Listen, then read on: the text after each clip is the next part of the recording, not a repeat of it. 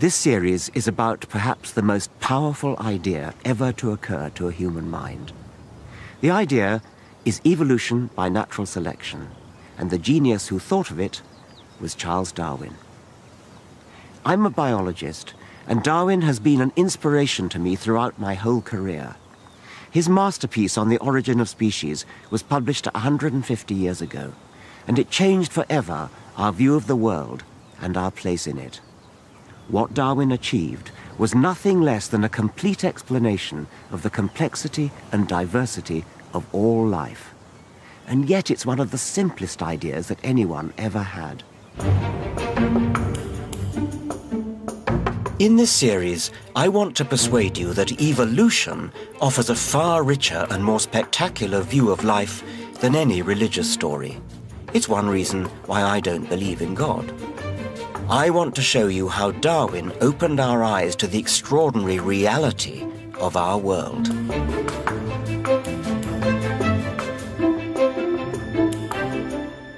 Covered his theory of evolution, what it is, and why it matters.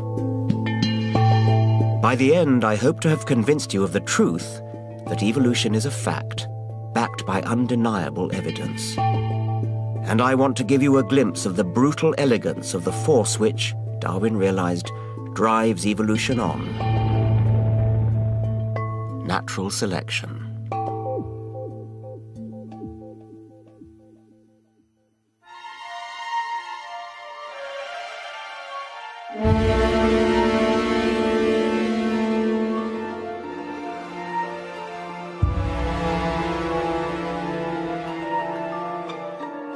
When Charles Darwin was born 200 years ago, sailors and explorers were sending home a dizzying array of specimens like these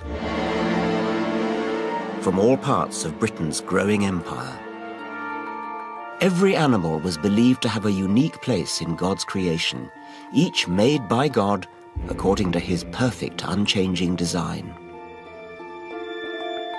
At school in Shrewsbury, the young Charles Darwin was taught that God had created the earth and all this rich variety of life just 6,000 years ago. Today, thanks to Darwin, we know differently.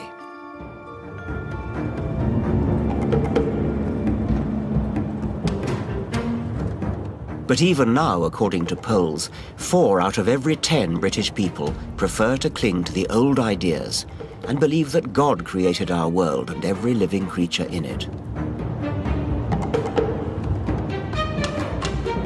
I think it's scandalous how little our children are taught about evolution at school.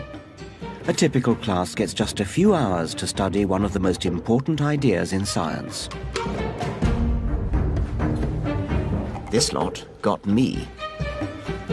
I went to meet a science class of 15 to 16-year-olds at Park High School in London to try to open their eyes to Darwinism.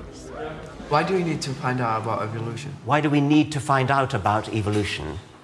Because it is the explanation for our existence, because it explains such a huge number of facts, because everything we know about life is explained by it. I believe in my religion, so whenever I read about evolution or that, I can't understand it, I don't believe it, just like believe my religion, so. Right. So you know what you believe when you start, and any new book that says anything different, you don't read it, or what? Even if we got evidence, I just like, I follow the stronger evidence, which is the Holy Book, so. So the reason you believe it is because that's the one you were told first. Is that a good general? I can see that a few hours in the science lab is no match for a lifetime of religious indoctrination. I was brought up to believe it. You're brought up to believe it. Is that a good reason to believe something, do you think? Yeah, because I went to church since I was little, so. And it says it in the Bible. Yes, but in the Hindu sacred scriptures, it says something different, doesn't it? Yeah, but they're brought up to believe that one, then. Yes. So you mean everybody should just believe what they're brought up to believe, even though they contradict each other? You can be made to believe something in science, and then you can be made to believe something in religious studies. And then it's really up to you what you believe. You can't just say that. Well, look, I hate this phrase, made to believe. I mean, that's an awful thing, and I would hate to anybody to think I was trying to make anybody believe anything. I'm asking you to look at the evidence. perhaps you haven't got a full impression of how strong the evidence actually is. Nobody's actually seen evolution take place over a long period, but they've seen the after effects, and the after effects are massively supported. It's like a case in a court of law where nobody can actually stand up and say, I saw the murder happen. But yet you've got millions and millions of pieces of evidence which no reasonable person could possibly dispute. That's sort of the way it is.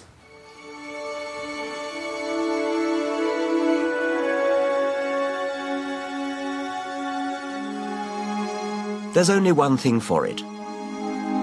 I'm going to show them evidence, something they can touch with their own hands, see with their own eyes. Later, we'll see if I can make them think again.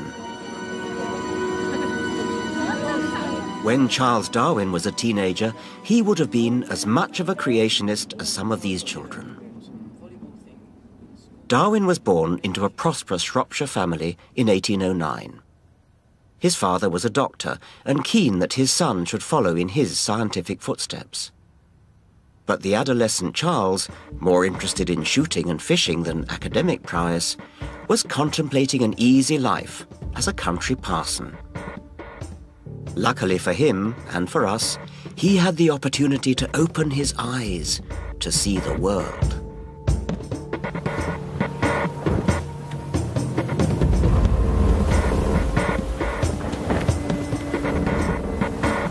In 1831, as a young man of 22, Darwin's family connections got him a once-in-a-lifetime invitation. A round-the-world voyage on the survey ship HMS Beagle. Over 5 years, Darwin collected hundreds and hundreds of specimens to send back to the collections. But increasingly, he wasn't satisfied with just recording the animals and plants he saw. He was beginning to have doubts about the biblical story of how animals were created. While ashore, riding across the South American flatlands, Darwin amused himself by chasing after rheas, shy ostrich-like, flightless birds. But he was puzzled. Why had God bothered to create two very similar but slightly different types of rhea? Had an original group of rheas split in two and, once separated, started to develop in their own way? The mystery deepened when Darwin noticed an even more marked effect on islands.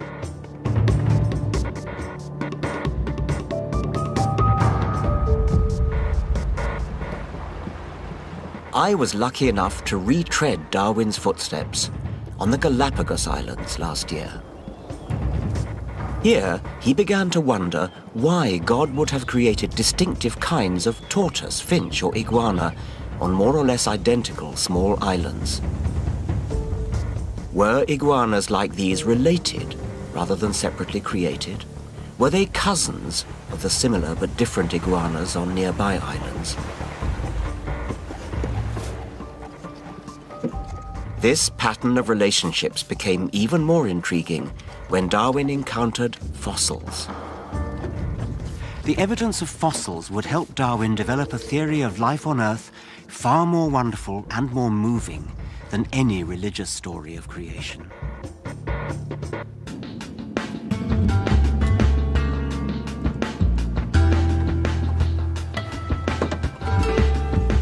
This team of American scientists has uncovered the remains of 2-million-year-old ground sloths. Today, I'm joining the dig because it was fossils like these that made a huge impression on the young Charles Darwin during his voyage on HMS Beagle. To Darwin, they looked like ancient giant versions of animals he saw around him. Well, the ground sloths flourished for a number of millions of years and were quite successful. They were huge, weren't they? Some of them were. They varied from bear-sized all the way up to things that were almost rivaling the mammoths and mastodons, up to 5 to 6 meters in height when they reared up on their hind legs. What struck Darwin was how, apart from their enormous size, the fossils closely resembled in every other detail the skeletons of modern sloths living nearby. can definitely see similarities in their details of their teeth, peculiar features that they share with modern armadillos, modern tree sloths, and actually modern anteaters. You know, we can infer that they are related to these animals. The discovery of fossils was a huge challenge to the religious orthodoxy of Darwin's youth. What were these animals? When had they lived? And why didn't they exist anymore? Some suggested that fossils were just God playfully ornamenting his world. Others claimed they were the bones of sinners drowned in Noah's flood. But Darwin was one of the first scientists to correctly identify them as long-dead species of animals. He was starting to grasp that the Earth might be a lot older than the Bible led us to believe. And how had he realized this? Through a fascination with geology.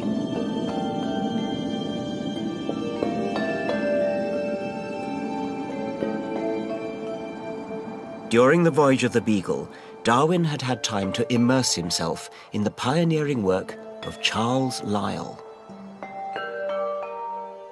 Lyell argued that the landscape we saw around us was formed by the slow action of vast forces, not thousands, but millions of years of gradual change.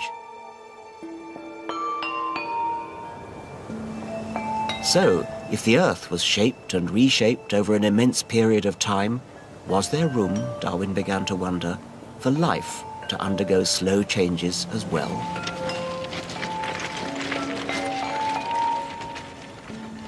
You know how old these rocks are? They're about 200 million years old. Right back in the 19th century, lots and lots of people came here to look for fossils. And some of the most famous fossils have been found here. I'm taking the science class I met earlier to the beach. Many of these teenagers have been brought up to mistrust the idea of evolution.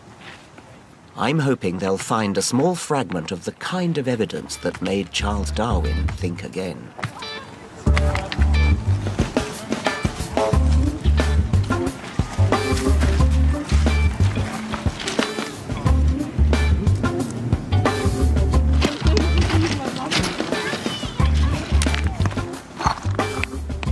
Do you know what our ancestors were like 200 million years ago? Because they were around. I mean, they wouldn't have been here because this would have been the bottom of the sea. They would have been kind of like shrews. Sort of little whiskery, twitchy. It seems to be like a dream, but it's real. Yeah. Yes, it does, doesn't it? This is all sedimentary rock, meaning it's laid down at the bottom of the sea, mud coming down, layer after layer after layer. That's what the fossils are actually in.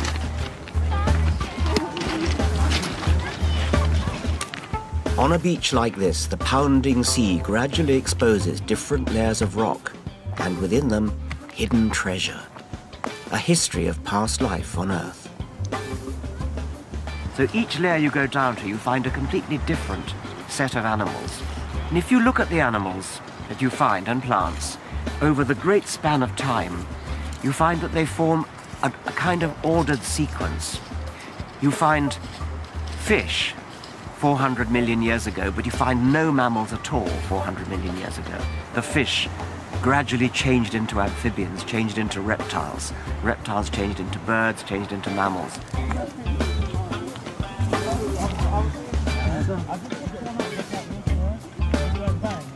Did you find that? Yeah. Oh, that's terrific. That's really great. Yeah. That's a beautiful ammonite. That's really beautiful. Well done for finding that. That's wonderful. The fossil hunt has been a success. Like Darwin, these teenagers have been brought face to face with some tangible remnants of evolution.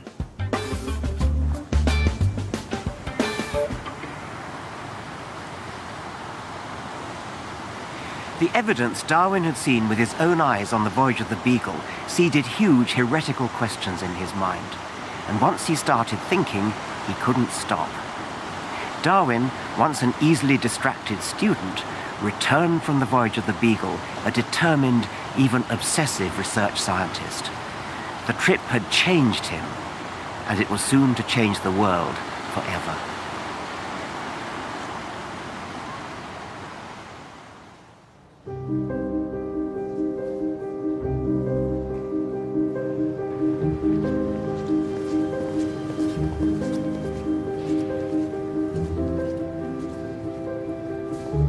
Back in London in the late 1830s, the specimens he'd collected and his reporting of the voyage made Darwin a scientific celebrity. Even more importantly, while cataloguing his finds, Darwin realized that life forms weren't fixed. They had changed over time. They must have evolved. Now he wanted to pull together all the evidence to understand how and why this had happened. It took Darwin 20 years of research, on and off, to develop the ideas that would eventually be set out in The Origin of Species. He wanted to be fully certain of his facts.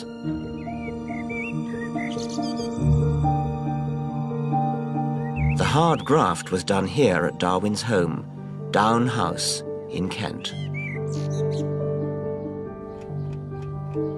Long before the days of the internet, of course, Darwin drew upon the collective knowledge of an entire generation of naturalists all over the world. He sent out thousands of letters asking for data, posing questions, trying out theories. And back the letters flowed from all around the world into Down House, a river of information. Darwin studied the detail of how different mammals share remarkably similar skeletons. Their limbs have the same bones in the same order, just reshaped and resized to suit different ways of life. He was drawn to the similarity of early embryo development in very different types of animals: fish, birds, reptiles. Increasingly, he became convinced that every living thing must be related to every other. Darwin began to see the history of life as a vast family tree. Life began millions of years ago at the base of the tree, and as time went by, our ancestors evolved, split off and multiplied along branches, until now every species on the planet is a twig at the end of a branch. All are related, all cousins.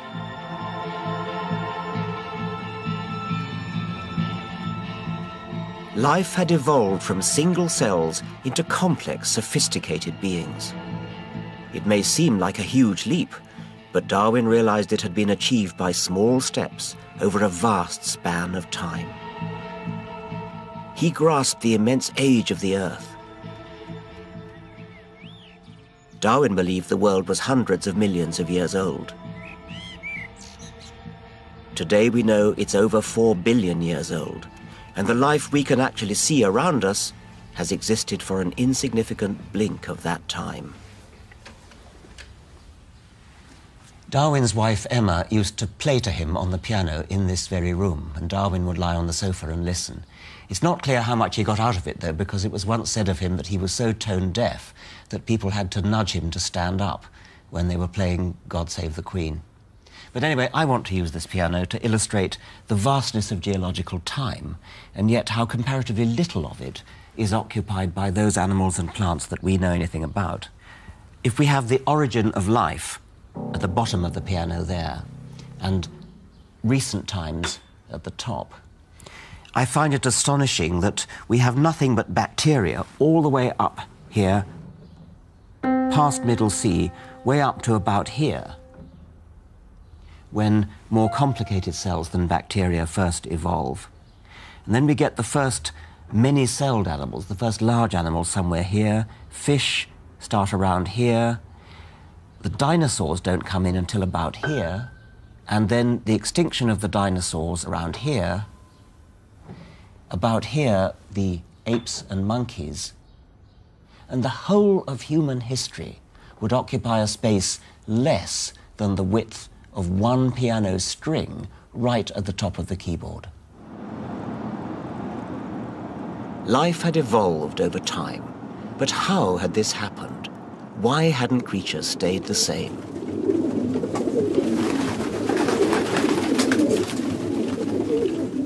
Darwin wasn't just an abstract theorist. He liked to get his hands dirty, testing his ideas. And in the 1850s, he became fascinated by pigeons. By how man had remolded the wild rock dove into a rich variety of forms. Darwin's bird specimens are now stored at the Natural History Museum at Tring. It's a very weird feeling. These are actually Darwin's own specimens. I see from Darwin's own label here that this is a blue owl pigeon. Tumblers are characterized by this curious tumbling behavior that they show, sort of falling through the sky. This one has been relabeled. It is a Darwin specimen. This one actually has Darwin's original label here. Darwin realized that, for centuries, through small steps, pigeon breeders had been in the business of evolution. Here was life in constant flux. One of the big things Darwin had to fight against was the feeling that people had that species were species and they never changed into anything else.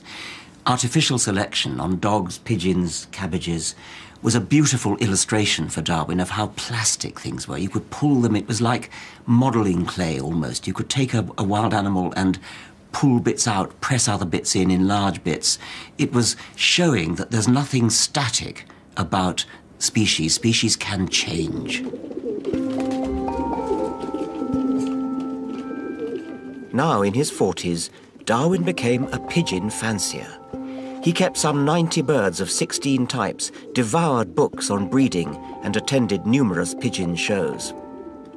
What excited Darwin was the powerful comparison that could be drawn between domestic breeding and what he'd observed of nature acting on wild animals, like the finches he'd collected in Galapagos. In the pigeon's case, it's artificial selection. It's human breeders using their eye to choose, I think I'll breed from that one, I want the beak longer or shorter, I want the plumage to be whiter or fluffier. So breed from the one that has the quality you want. And then, after surprisingly few generations, you can produce a change in the breed. In nature, it's not like that. Of course, nobody comes along and says, I want one that has a great big thick beak. Nevertheless, given that there are tough seeds that only a thick beak can crack, natural selection favors those individual birds that succeed in cracking the seeds until you end up with this sort of climax beak, which is really huge, the product of tens of thousands of generations of natural selection breeding for ability to open tough seeds. Man had utterly transformed many animals and plants by selecting for particular characteristics over and over again. Nature was also doing this. But how could nature make specific choices as humans could? Darwin's answer would come in understanding exactly what nature is.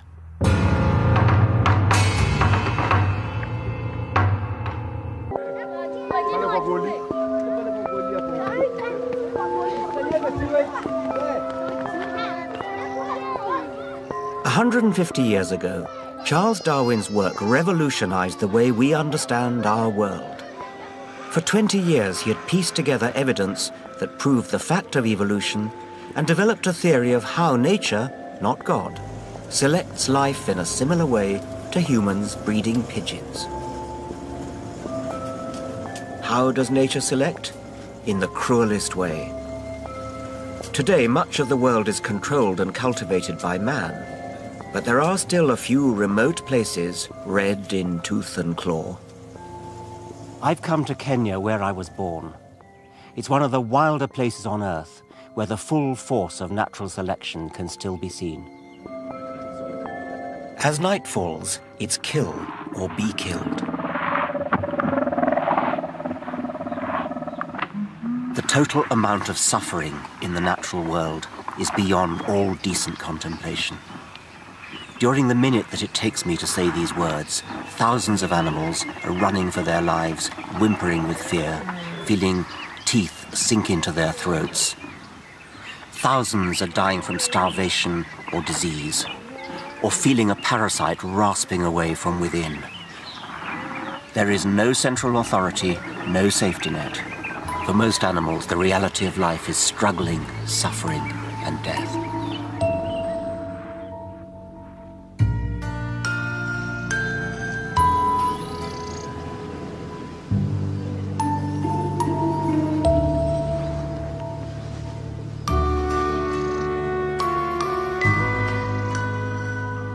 For Darwin, grappling with nature's horrors must have been a huge challenge.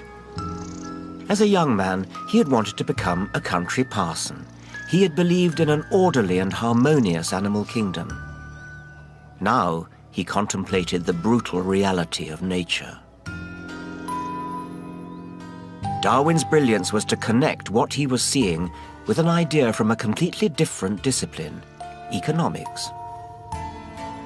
Thomas Malthus had written a popular, influential diatribe about the perils of population growth in early industrial Britain, and how this would inevitably be stopped by food shortage and disease.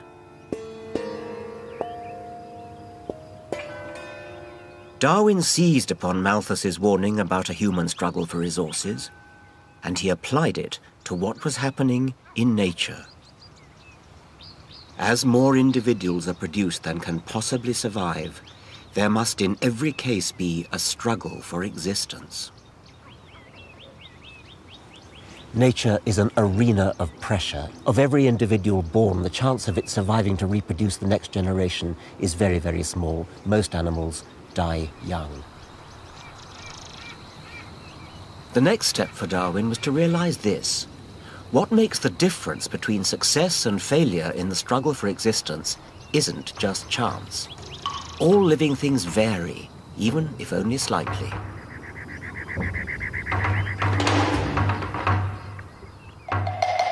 Darwin realized this was the key. A tiny variation, sharper teeth or faster legs, keener eyes, better camouflage, better sense of smell, can make a crucial difference in an animal's chances of survival.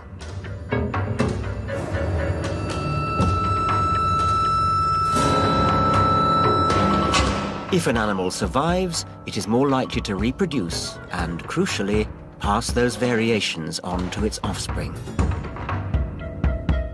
Nature's struggle for existence means that organisms with helpful variations tend on average to survive and reproduce. Those without die without offspring. The race is survival. The finishing line is reproduction. This is what Darwin defined as natural selection.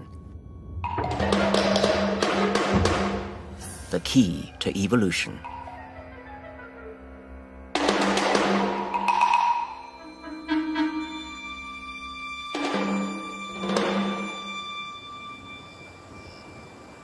Natural selection is daily and hourly scrutinizing throughout the world every variation, even the slightest, rejecting that which is bad, preserving and adding up all that is good, silently and insensibly working.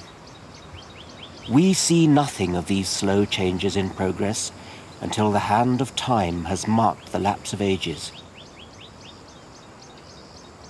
Gradually, very gradually, as successful variations are inherited, natural selection sculpts life into different shapes, better and better adapted to eke resources out of their particular surroundings. Longer necks are favored to feed from tall trees, thinner fur for warmer climates. Life forms become ever more specialized. And, if separated from their ancestral group by geography, by a forest or desert, on an island, they can specialize to such an extent that they no longer breed successfully with that ancestral group. They are then classified as a distinct species. This is the origin of species.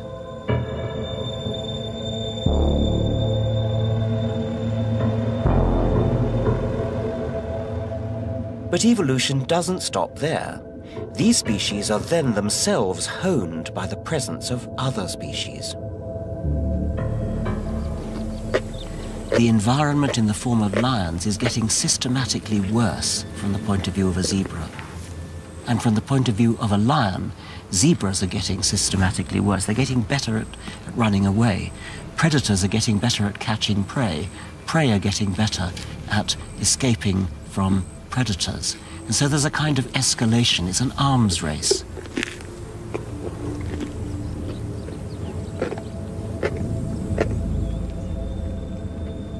Arms races account for the spectacularly advanced engineering of life. Camouflage systems, camera lens eyes, venomous stings.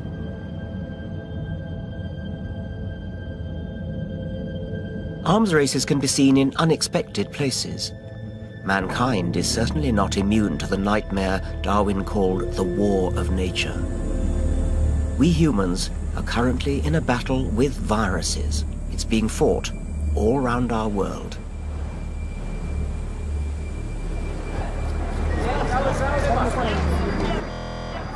Today, in the slums of Nairobi, natural selection acts through a virulent disease, cutting through the population. Nairobi's prostitutes have on average 7 to 10 clients per day, with a high prevalence of HIV, which causes AIDS. But genetic researchers have found that some lucky individuals have a weapon in the arms race with HIV. Salome? Yeah. How do you do? Are you? I'm Richard. A remarkable resistance to the virus. Can I ask, how long have you been a sex worker?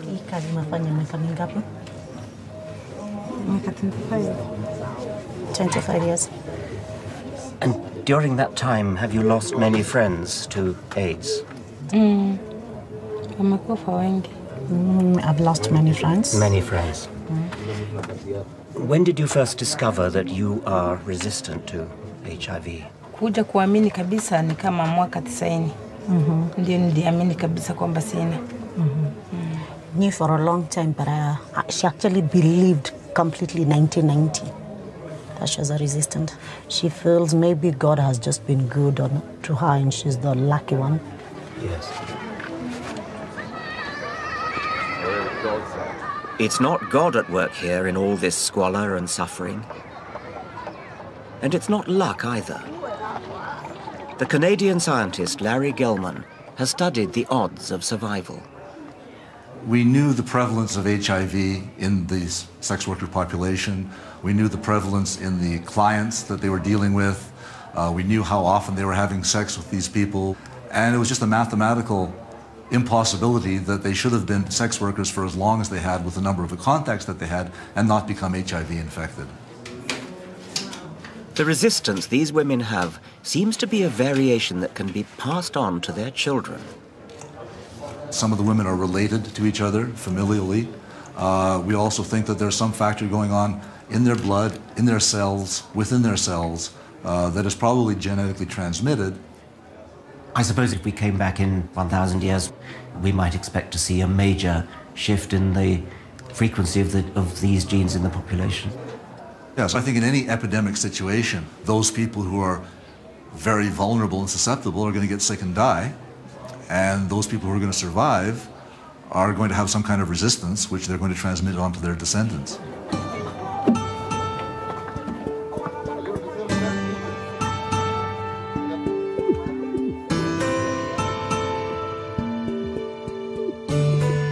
Just as Europeans today are descendants of those who had the genes to survive the plague, so if Africa's AIDS epidemic took its course, natural selection would favor descendants of women with resistance to HIV.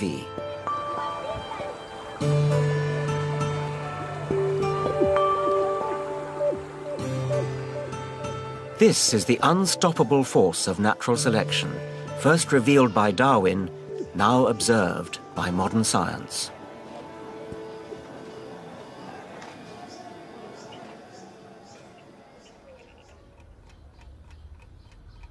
Back in England at Down House, now 20 years after his voyage on the Beagle, Darwin had worked out the answers to the biggest questions ever asked. But he was strangely reluctant to go public with his idea.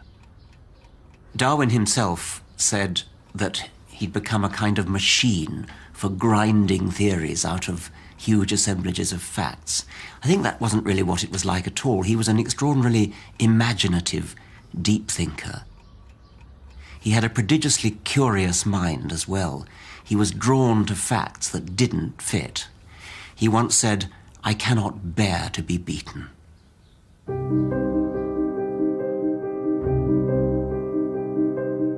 Darwin's theory explained how the diversity of life on the planet had evolved spontaneously without interference from any god. But he was acutely aware of how upsetting this flat contradiction of the religious story would be. He hesitated to publish. Then, in June 1858, Darwin received a letter from a naturalist traveling in the Far East, Alfred Russel Wallace, which set out similar ideas. Darwin was in despair about being scooped. He was even ready to drop his life's work. But he was persuaded by Charles Lyell and others to present his unpublished work alongside Wallace's notes and then complete his masterpiece for publication. I've come to meet Randall Keynes, Darwin's great-great-grandson, to try to understand Darwin's frame of mind as he finished his book.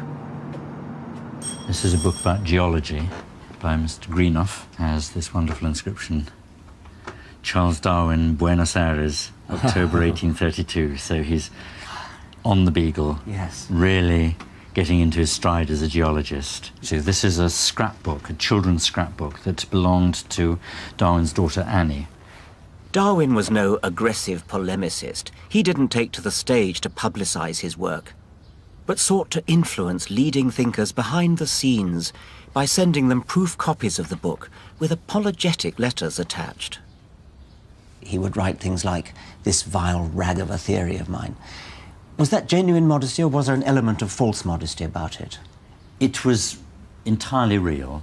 And this is a very strange point about him. Through the years when he was steeling himself for publication, he was at different times enormously confident in it, and then at other times he was utterly uncertain.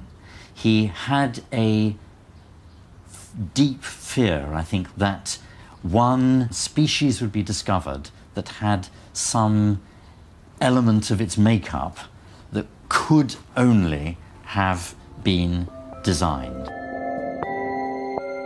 Doubts may have lingered in Darwin's mind, but finally, 150 years ago, he set out his ideas on evolution and how it worked in The Origin of Species.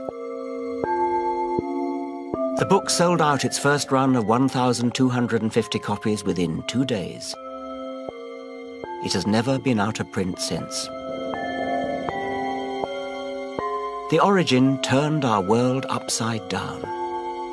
But still, there was one big gap in Darwin's understanding.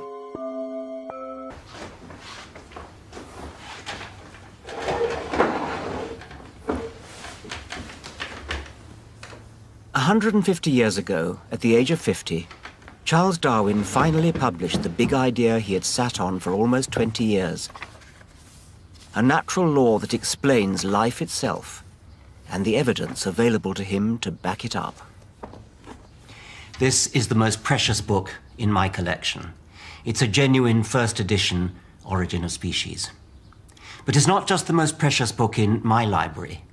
Charles Darwin's Origin of Species is one of the most precious books in the entire library of our species.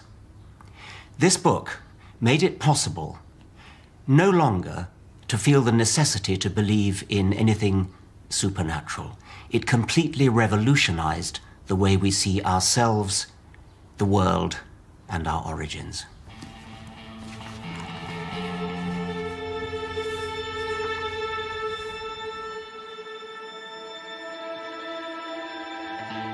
But what Darwin never cracked was how the improvements of natural selection were preserved from generation to generation, why they didn't become diluted by interbreeding.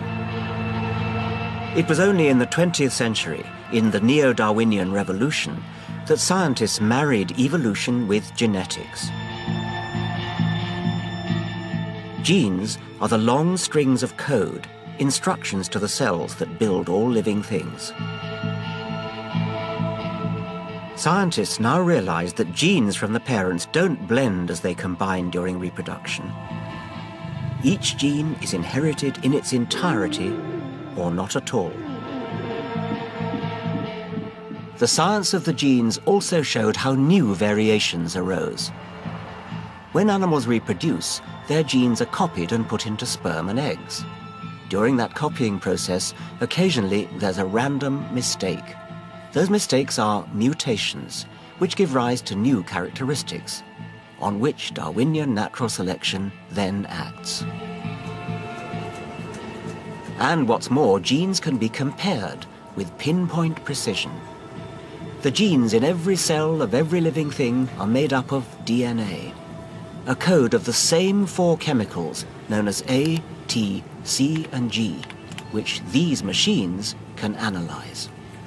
Whether the cell builds a hamster, a horse, or a human simply depends on the order of the letters in the code.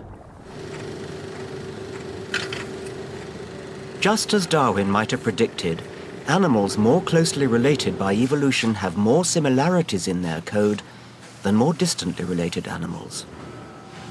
And these codes can be printed out right here in this man's lab. In 2000, Craig Venter was among the first scientists to map the human genome, our sequence of code letters. In the process, this unlocked the ultimate proof of Darwin's tree of life. He was looking at the visible world and seeing how different it was. We now have the opportunity with this tool set to look at the invisible world that he could only get hints of. Yes. And it shows that this vast continuity from the simplest life forms to the more complex. He, of course, emphasized diversity because that's what he saw at the whole organism level. Right. But you're finding the incredible similarity that there is between creatures. I mean, even bacteria. To me, it's not a theory anymore. I've looked at the genetic code of this wide diversity of species, and it's a continuum. Yeah. Yes, well, evolution is a fact. I mean, that's right. There's no question about that. And I'm always being asked, well, produce the evidence, and really, you're producing the best evidence of any. I mean, fossils are nice, but if we hadn't got a single fossil anywhere, the evidence that from this lab alone code on its own would be absolutely not just enough, but overwhelmingly, staggeringly enough.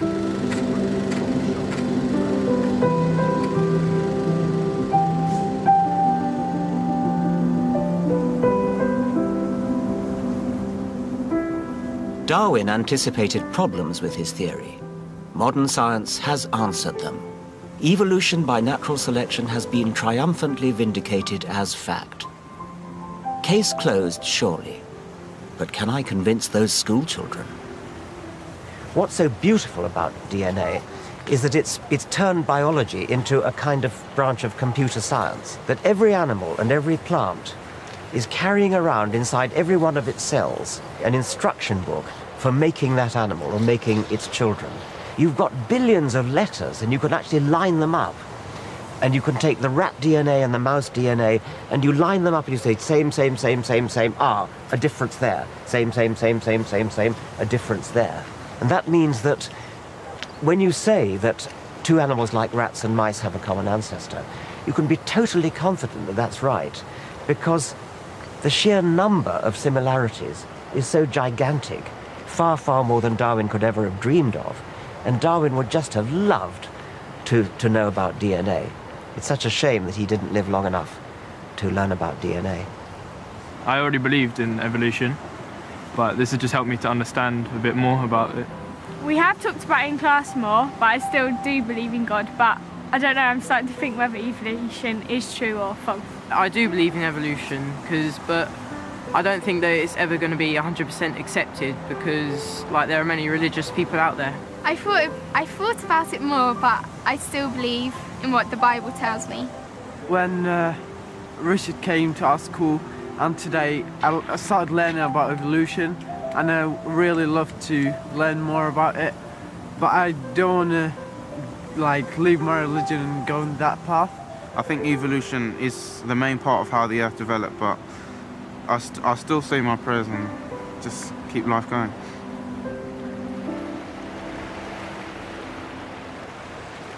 I only had a few hours with these children, but I hope it'll help them begin to open their eyes to the wonderful reality of life, and at the very least, ask questions about what they've been brought up to believe. Darwin used to do a lot of his thinking on solitary walks along this path around his home, Down House. At the end of Origin of Species, he contemplated how an entangled bank along a lane like this, with its teeming life of plants, birds, worms and insects, had been formed by the unseen laws acting around us. There is grandeur in this view of life. Whilst this planet has gone cycling on according to the fixed law of gravity, from so simple a beginning, endless forms most beautiful and most wonderful have been, and are being, evolved. Thanks to Darwin, we alone of all species know that each and every one of us is a thread in the evolved fabric of life. Darwin showed us that the world is beautiful and inspiring without a God. He revealed to us the glory of life and opened our eyes to who we really are and where we've come from.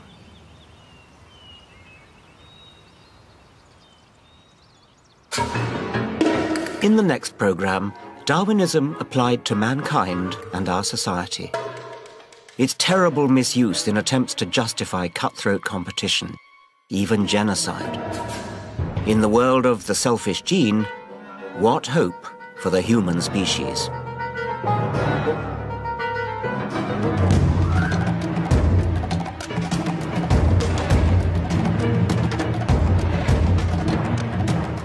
See exclusive videos of Dawkins.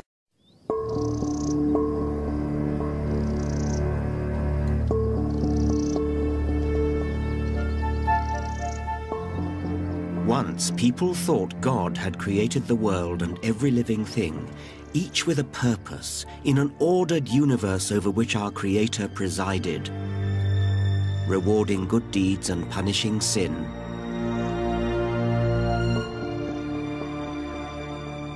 Charles Darwin's theory of evolution by natural selection blew a hole in this comfortable explanation of life and faced us with a blindingly obvious yet disturbing truth.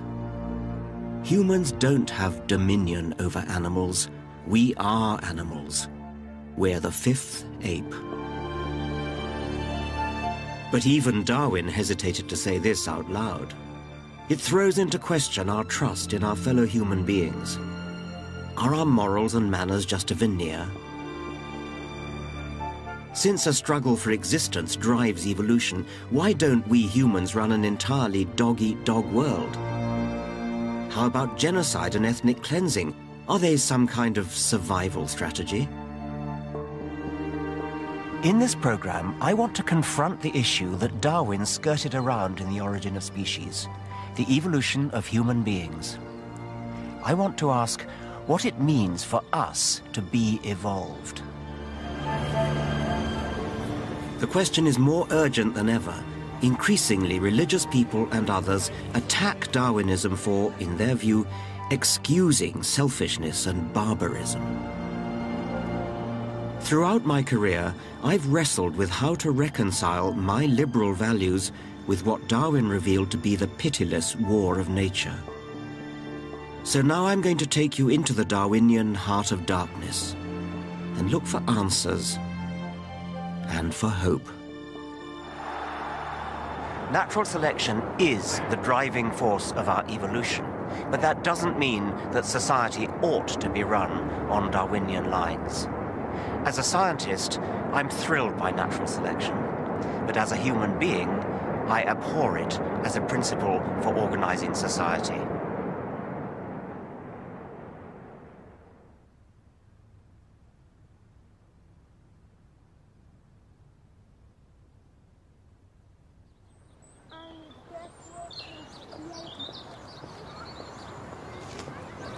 Evolution by natural selection is a very simple idea.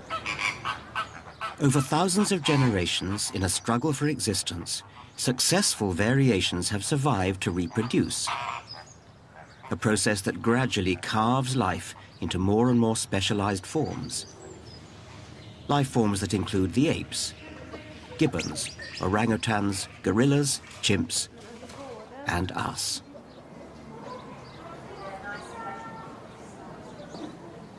Here at London Zoo, back in the 1830s, the arrival of the first apes outraged polite society. Queen Victoria, for one, found them painfully and disagreeably human. But another visitor was spellbound. The young Charles Darwin saw the unmistakable truth staring back at him from the other side of the cage.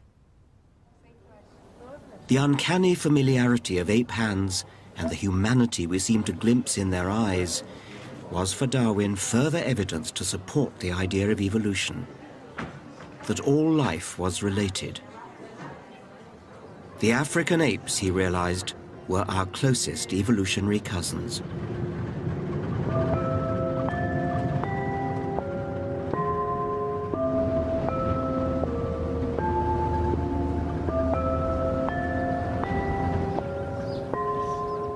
East Africa, my birthplace, and rather more importantly, the birthplace of the human species itself.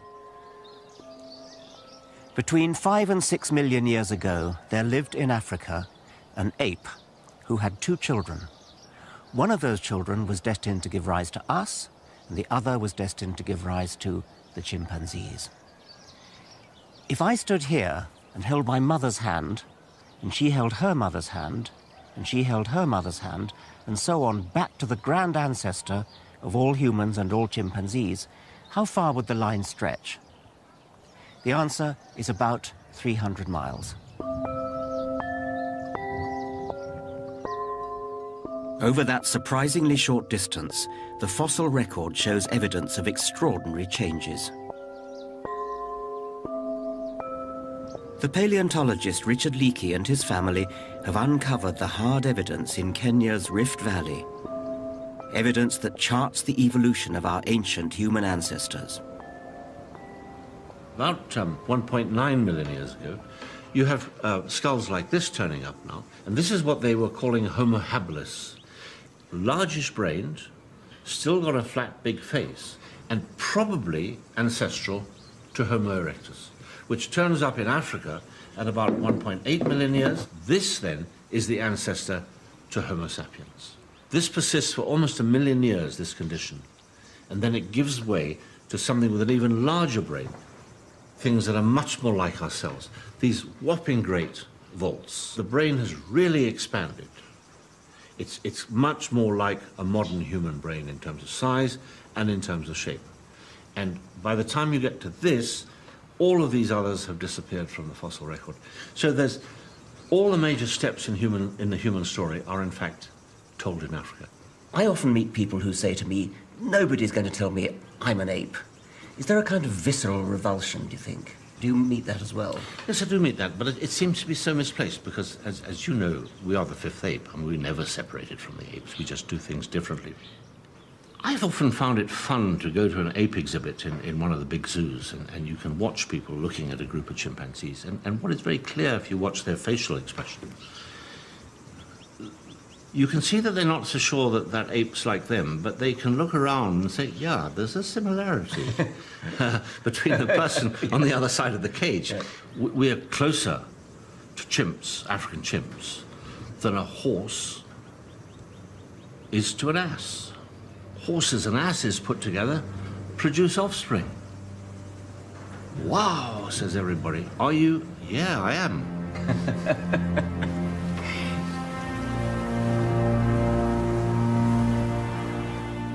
It's an unsettling thought. In evolutionary terms, we're so closely related to chimps that it's not ridiculous to ask whether we might still be able to breed with them. We're the human animal, upright, big-brained ape cousins who evolved to outthink the competition. As a biologist, I've wondered at the challenging implications of this, what it tells us about human society now. But over half the people on Earth are so horrified by what Darwinism reveals about our origins, they just refuse to believe it. I'm an ape. Yeah. Are you an ape? No, I'm not. I'm a human being.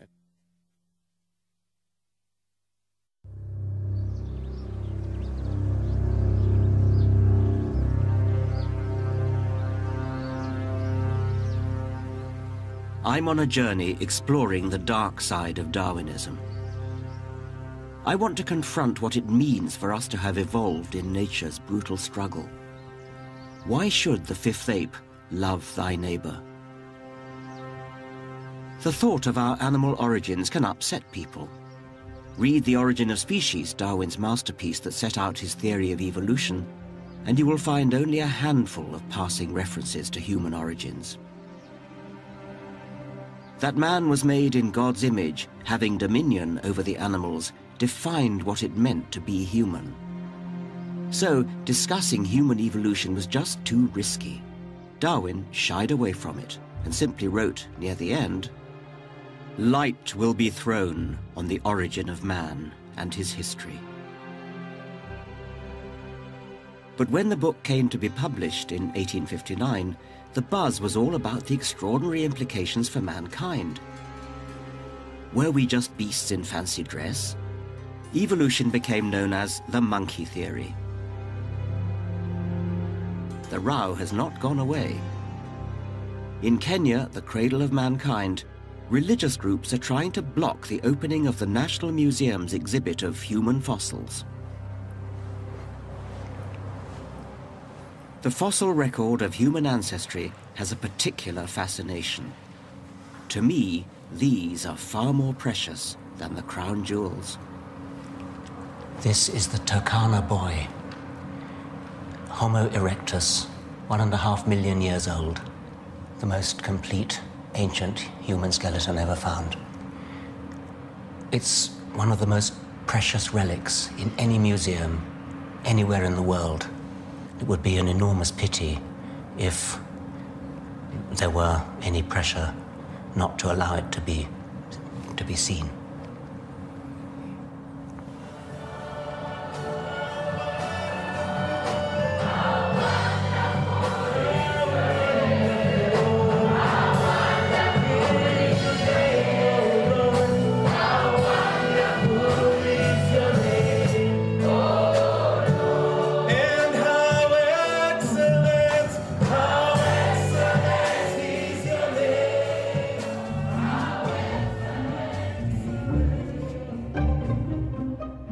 The 10 million strong evangelical movement in Kenya has run a Hide the Bones campaign.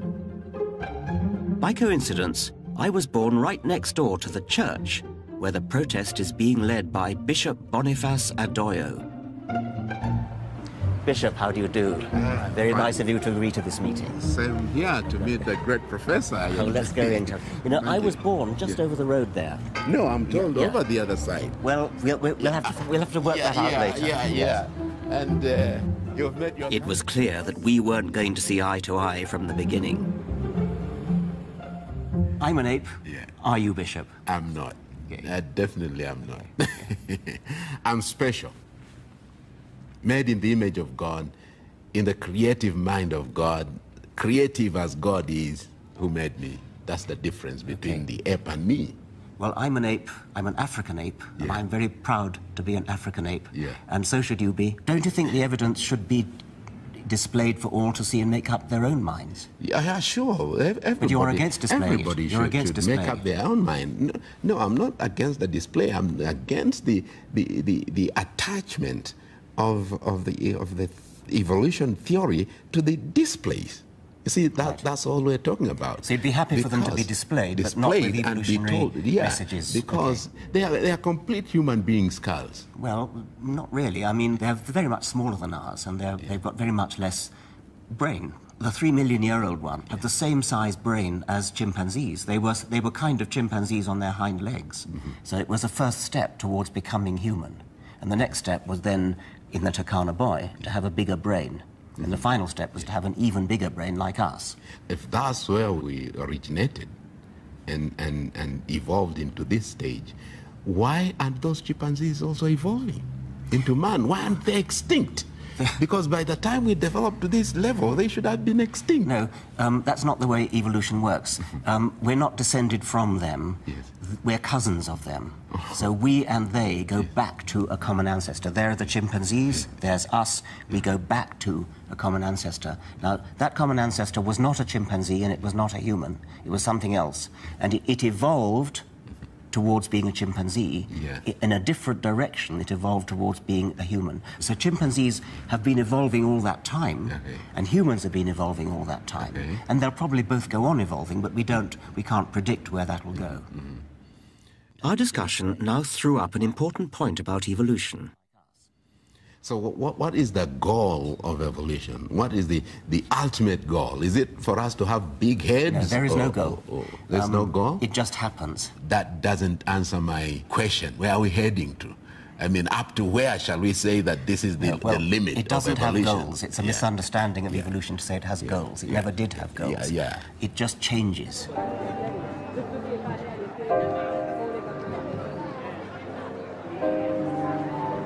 This is crucial. To understand evolution by natural selection, you have to grasp that it is not a grand scheme with goals. It's a harsh, unguided process which simply favors those that are most successful at passing on their genes. It has no morality or purpose. And we humans are just one of its products.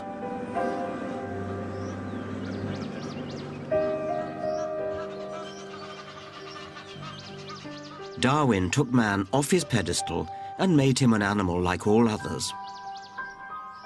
We evolved in the ruthless competition of nature. So, what does that mean for us and our society? To begin to grapple with this problem, we have to understand what nature is in all its brutal glory. It looks like nature in harmony.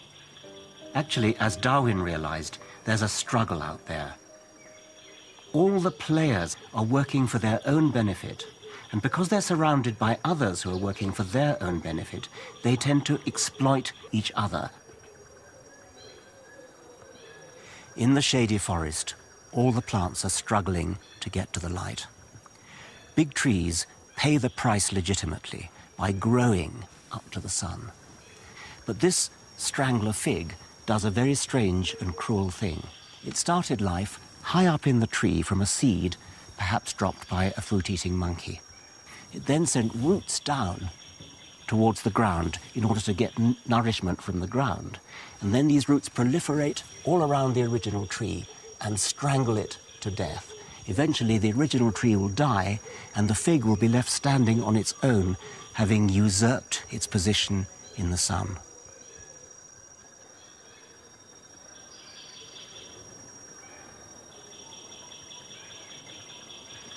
The bitter struggle for survival in nature has been the dynamic force that has driven the evolution of life. And with the consequences of Darwinism, begins. Attacks on Darwin have claimed that his goalless, soulless theory has unleashed the worst of human nature. If nature is ruthless competition, and nature is where we evolved, then is this the model for human society? Every man for himself? Well, let's look at this. There is one area of human affairs in which the dog-eat-dog mentality is natural. In business.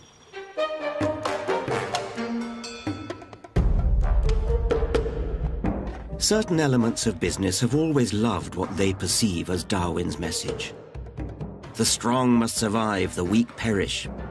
Here is apparent justification for unrestrained capitalism and denying help to the poor. Several of the great entrepreneurs of the early 20th century, the so-called robber barons like the oil tycoon John D. Rockefeller, were unashamed social Darwinists. They believed human progress would be delivered by modeling business and society on nature, on the unceasing struggle of the jungle. Today, the giants of the oil industry stand as monuments to Rockefeller, the architect of our business age.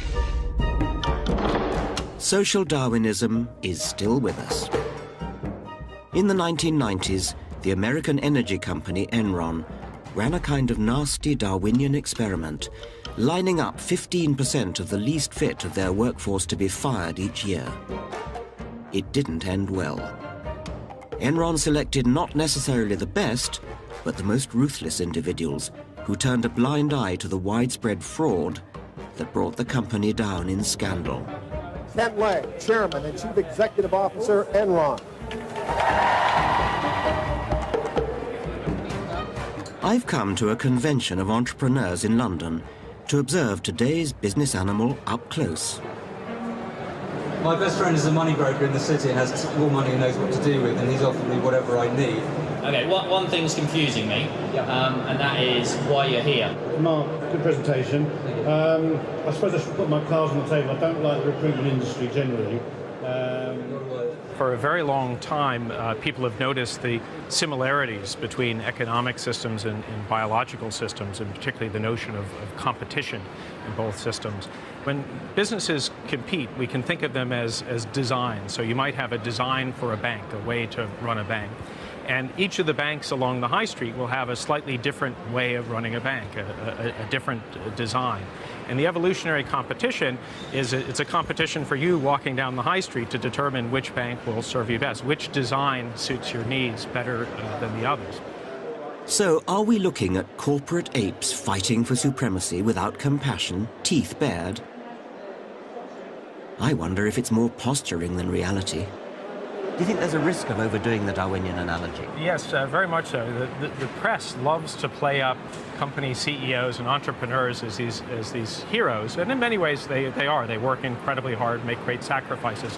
But the myth is that they were these great visionaries, these people who could predict the future and drive an organization toward that future. The reality is economic systems, just like biological systems, are hugely complex. And being able to predict what's going to happen in the long term is extraordinarily difficult or even impossible. And what some companies do is rather than try to outguess where the market is going, they'll create some notion of variety within their company and then let the market choose, let customers decide which products and services they like best. But these legendary moguls who emerge, I mean, is it sort of luck that they're the ones who they just happen to get it right, and with hindsight you can say that they got it right, but that's all, it's just hindsight. Well, not to take away from the talent that these individuals may have, but if you imagine a room full of people flipping coins, if the room's big enough, one of them is going to get 10 heads in a row. And then if you ask that person, what did you do? They'll say, well, I'm an expert coin flipper. I got my wrist just right. And we see the same thing in business. So, Darwinism in business seems to be little more than a metaphor, an analogy. It certainly doesn't provide a straightforward natural law for economic progress, as social Darwinists used to argue. But can Darwinism be applied to other areas of human affairs? What about taking back the reins of our own evolution? Don't copy nature, but control it. Speed up the elimination process. Once they have been born, defectives are happier and more useful in these institutions than when at large. But it would have been better by far if they had never been born. It's been tried before. The eugenics movement of the early 20th century aimed to stop the weak procreating through compulsory sterilization of the unfit. Eugenics seeks to apply the known laws of heredity so as to prevent the degeneration of the race and improve its inborn qualities. Here was a slippery slope down to a nightmare. At its worst, eugenics became a dark tribal vision, ultimately used to justify ethnic genocide in Nazi Germany, with horrific echoes in Bosnia and Rwanda. I feel strongly that the barbarism that was the culmination of eugenics in the 20th century was atrocious. But it's important to say eugenics is not Darwinism. Eugenics is not a version of natural selection. Hitler, despite popular legend, was not a Darwinist. Every farmer, horticulturalist or pigeon fancier knew how to breed for desired outcomes. Eugenicists like Hitler borrowed from breeders. What Darwin uniquely realized was that nature can play the role of breeder. Darwin has been wrongly tainted. I've always hated how Darwin is wheeled out to justify cutthroat business competition, racism and right-wing politics.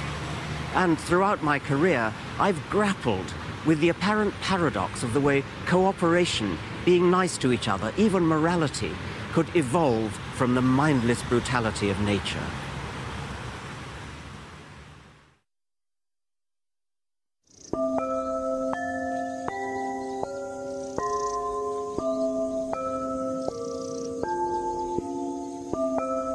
Charles Darwin argued in Origin of Species that evolution of life on Earth had been driven by a brutal struggle for existence. Natural selection can seem bleak for many biologists. Certainly nature can be pitiless and cruel. But I've been intrigued by what appear to be acts of kindness in nature. Warning cries, huddling for warmth and comfort, and mutual grooming. Animals like these are displaying what we call altruism. They're giving something to another at a cost to themselves.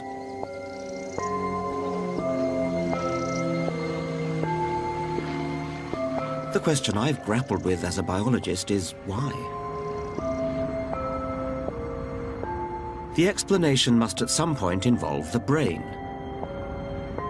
Altruism, like any other behavior, must have evolved over time as brains have evolved. So now, I want to talk to somebody who knows about our evolved psychology.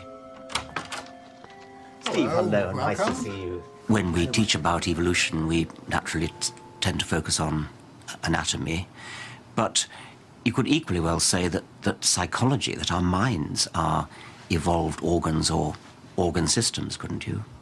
Well, yes, and we have every reason to believe that the mind is a product of the activity of the brain, and I happen to have it here. And it's clear that the brain is an organ. It's got an evolutionary history. All of the parts in the human brain you can find in the brain of chimpanzee and other mammals. And we also know that the brain is not just a random neural network.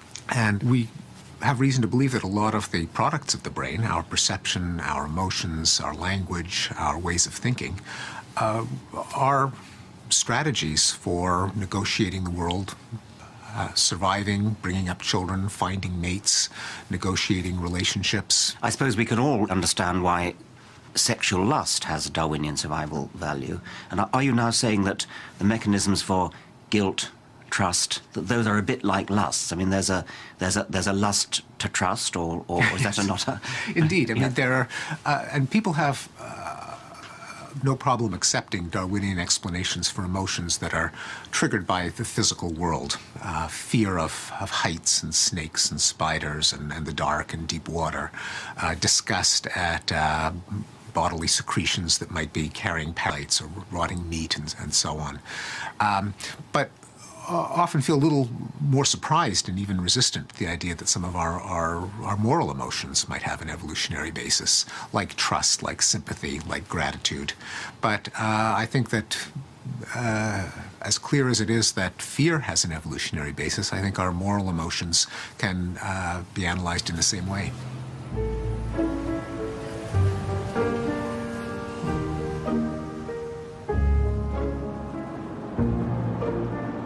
I think Steven Pinker is right, and that we do have an evolved morality. But I also understand why there is resistance to the idea. Why would the genes for the parts of the brain that involve giving at a cost to oneself be inherited in nature's brutal struggle for existence? To explore this, I want to look at another case where individual survival doesn't appear to be the priority. peacock's plumage is gorgeous, but it must get in the way of its own survival. It's easily spotted by predators, and its huge weight must hinder a quick escape. So why isn't the peacock's tail eliminated by natural selection? Charles Darwin was puzzled. "The sight of a feather in a peacock's tail whenever I gaze at it," he wrote, "makes me sick." But it was Darwin himself who hit upon the answer: sex. The peacock's tail is a burden to himself, but a boon to the genes that built it. Why?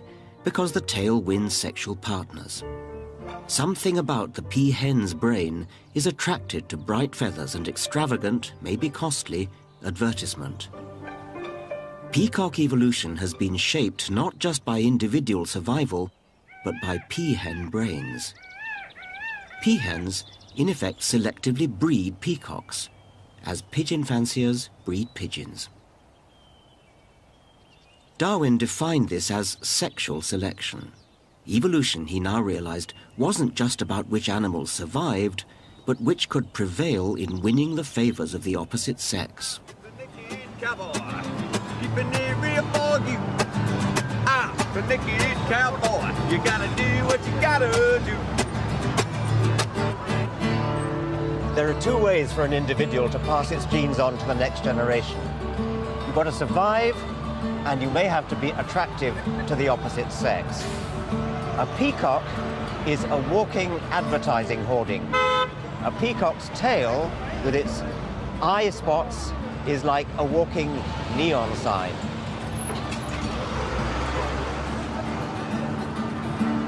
Here in America, I'm looking into an unexpected way in which women could be said to be practicing a form of selective breeding.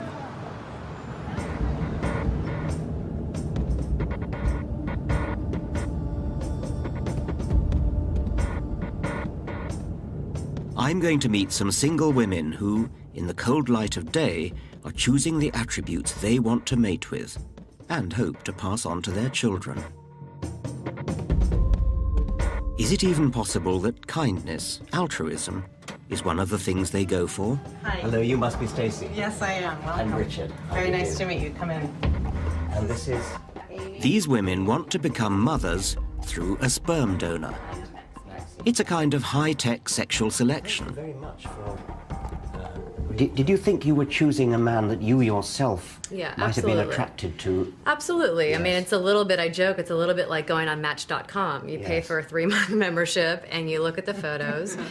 And, you know, I know some women that look at it that way. You know, you're looking for healthy, attractive, fit, and intelligent. So I would want those qualities for my child, the same qualities I would want in a partner.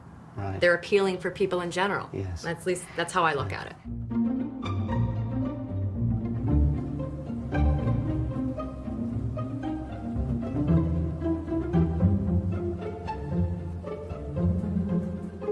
For the women's potential partners, partners whom they never meet, the process begins here. Down here we have the donor rooms where, you know, they can do their thing. And, you know, I'm trying to... Suitable pictures on the wall. Oh, of course, you've got to have a little inspirational material to help it along, you know. But who are the women going to pick? The same type of room. Are there any women who say, well, just give me something at random? Very, very, very rarely. Okay. Tell me a woman that has walked into a shoe shop and said, just give me whatever you have. That doesn't happen, you know. No, that's right. Yeah, but I mean, I'm interested anything you buy, because you spend time on your that's decision. right, of course. But I mean, we kind of in our society pay lip service to the idea that there's something taboo about eugenic choice, and so you might think that the women might, as it were, go along with that and say, well, I don't approve of eugenics, so it's America. It's a society of consultation and consumerism. People are used to, you go online, you buy products, you ask questions about the products. Donors have to provide full and intimate details of all aspects of their life. Shoe size and allergies and skin tone, if he tans easily. There's one that caught my eye. 6'1", hazel eyes, curly brown hair. Favorite pet dog? Favorite pet. If he's a smoker. Likes James Bond. He likes the Aston Martin. He likes jazz music. But I want to return to the enigma of altruism. Is it possible that among the qualities women want in a sperm donor is niceness, kindness? I'm interested in this donor because he explained that someone in his family had difficulty getting pregnant, and so it was important to him to be able to help others who were in need of assistance in that area. So I liked that. What's fascinating is that the women don't just want the obvious alpha male qualities. You know, there's so many things that goes into it than just looks or intelligence. One of the donors that have been really popular is actually the nicest guy. And I don't know how you put that in a formal, but he's the nicest guy. Yes. He's not the smartest guy. Yeah. He's not the best looking guy. So how do they know? How do they know he's the nicest guy? From his... He's actually written a really good extended profile about himself. So I've actually met the guy. That I can tell you the profile actually checks out. He is a really nice guy.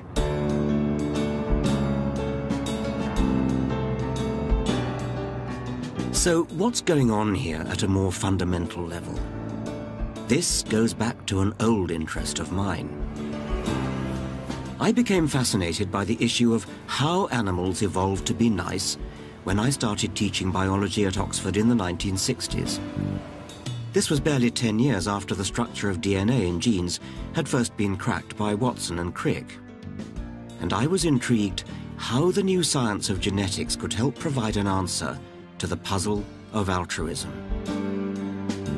Genes are coded instructions that build every living thing, body and mind. They give rise to the distinctive family nose down through the generations. They dictate what color eyes you have. But such examples are just the outward and visible tip of the iceberg. Now here's the point. We organisms, you, me, an octopus, a forget-me-not, or a giraffe, are survival machines. We're vehicles for the genes that ride inside us, vehicles that are thrown away after we've handed the precious coded information on to the next generation through reproduction. Genes are copied from one generation to the next, on and on. So they, and they alone, are immortal. I advocate a kind of gene's eye view of nature. The genes that survive are the ones that consistently provide slightly longer necks, slightly keener eyes, or improve camouflage, and so help their vehicle to survive, and therefore pass those same genes on. The survival of the fittest really means the survival of genes, because it is only genes that really survive down through many generations. A gene that didn't look after its own interests would not survive. That's the meaning of the phrase, selfish gene. Okay, so how can selfish genes support kindness? If genes are striving selfishly to make more copies of themselves, how can a gene achieve this selfish objective by making its bearer behave altruistically? One part of the answer is kinship. An altruistic gene can spread through the population so long as the altruism is directed at other organisms that have the same gene. In other words, at family. So, selfish genes build parent animals who protect their young. In human terms, parents who'd rush into a burning building to save their children. This is called kin selection. The other part of the answer is reciprocal altruism. You scratch my back and I'll scratch yours. When animals live in groups where they encounter each other repeatedly, genes for returning favors can survive. Individuals sacrifice themselves for each other. They give food to each other, to close kin, and to other individuals who might be in a position to pay back favors on another occasion. Selfish genes give rise to altruistic individuals.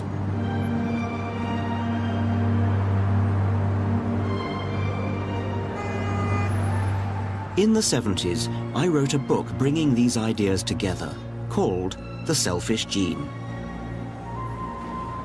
The idea that altruism ultimately boils down to a survival game for genes raised hackles, but it's now widely accepted among biologists. But it's not the end of the story. I realized there really does seem to be something odd about humans. Aren't humans rather nicer than even the theory of the selfish gene would expect? We donate to charity, give blood, weep in sympathy at the plight of complete strangers. Now, I want to explore why.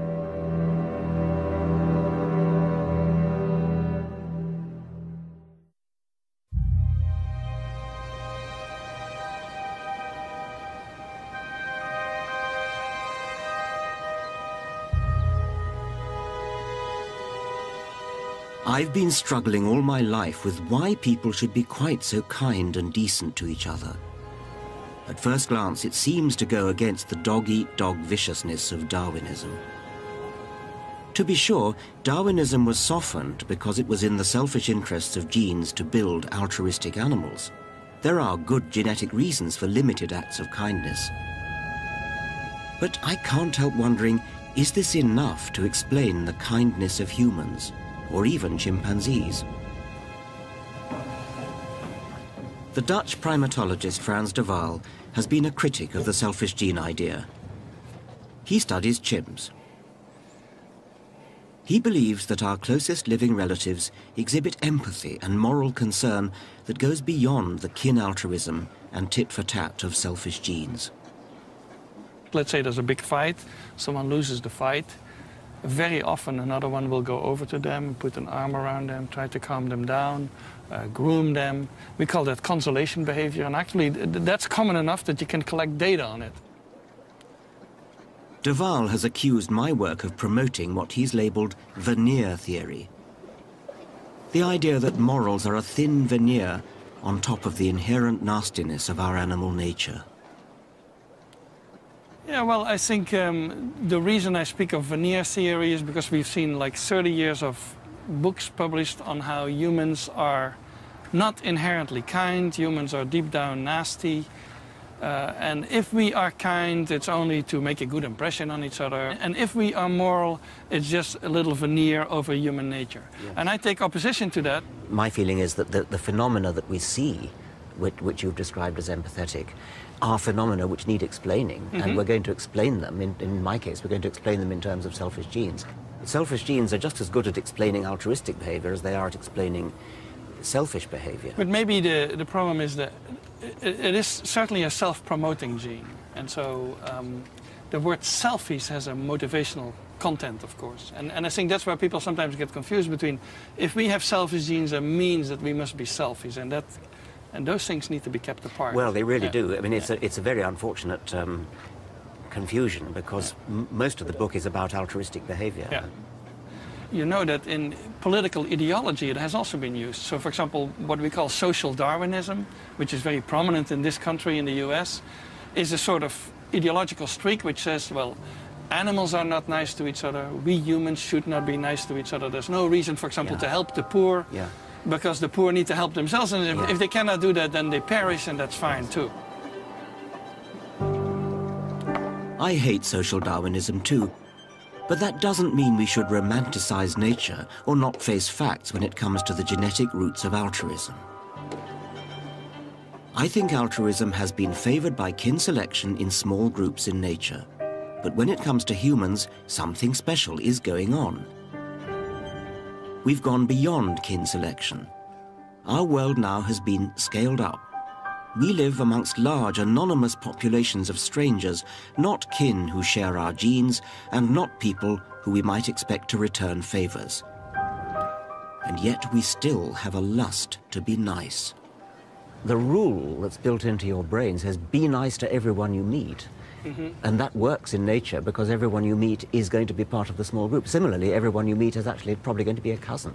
So when I see another human being in distress, weeping or something like that, I have an almost uncontrollable urge to go and console, to maybe, you know, put my arm around them. What's the matter? How can I help? Please let me help you. And that's a strong inner urge, which as a Darwinian, I believe, has ancestral roots in a past when I lived in small groups like this, small bands, in which I was likely to be surrounded by kin or surrounded by individuals who could reciprocate. I no longer am. This person who is weeping is a complete stranger to me. They will never reciprocate. And yet the lust is still there. I can't help it.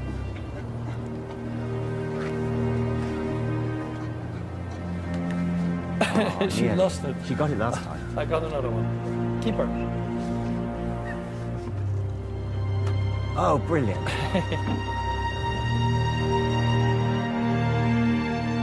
Why are humans often so good to complete strangers?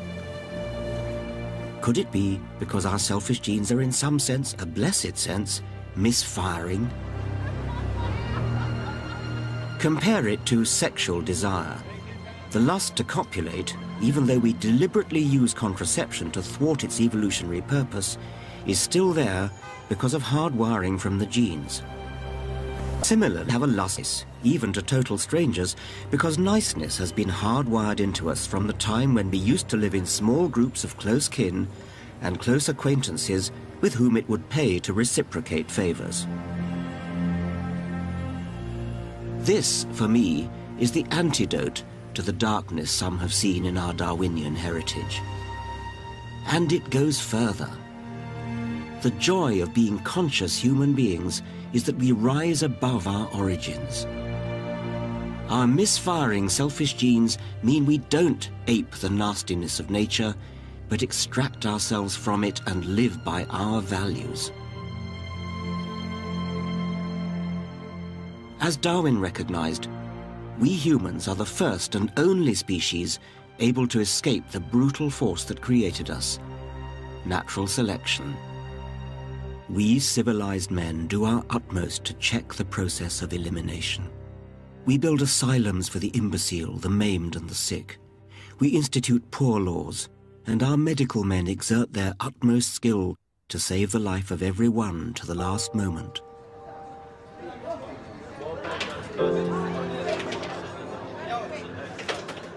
This is the 999 Club in London's East End.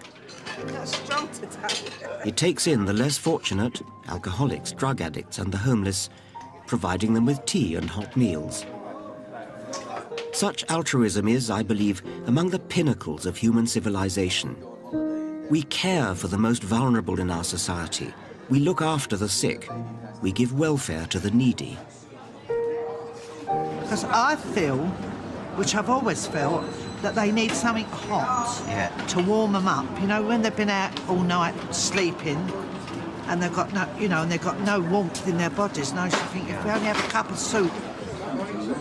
And what makes you feel the need to be so nice and so good? Well, I was a war child, so we never had a lot of food, and that's why I've always tried to look after these best I can. You know, and I think, well, if they're hungry, I'll feed them. So you felt hungry as a child? So yes. You felt, I don't want that to happen to other people? No, that's it. That's how I felt. We can empathize. We can imagine how it is for others. A society run on crude Darwinian lines would be a ruthless, merciless place. Fortunately, natural selection gave us big brains. With those big brains, we can plan a gentler society, the sort of society in which we would want to live. Evolution has no purpose. There's no benevolence there, no forward planning. Some people find that disturbing, but there is a better way to think about it.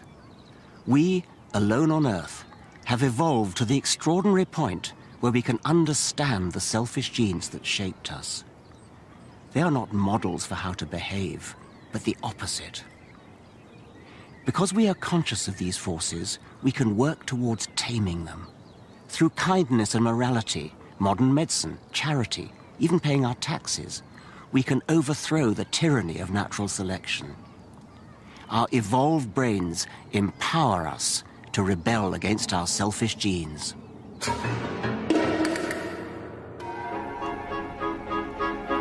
Next time, Into the Lion's Den. Today's religious backlash against Darwin.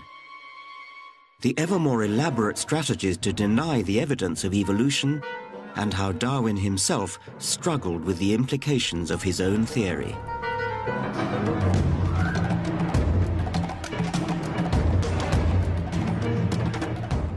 See exclusive videos of Dawkins on Darwin and discover more about the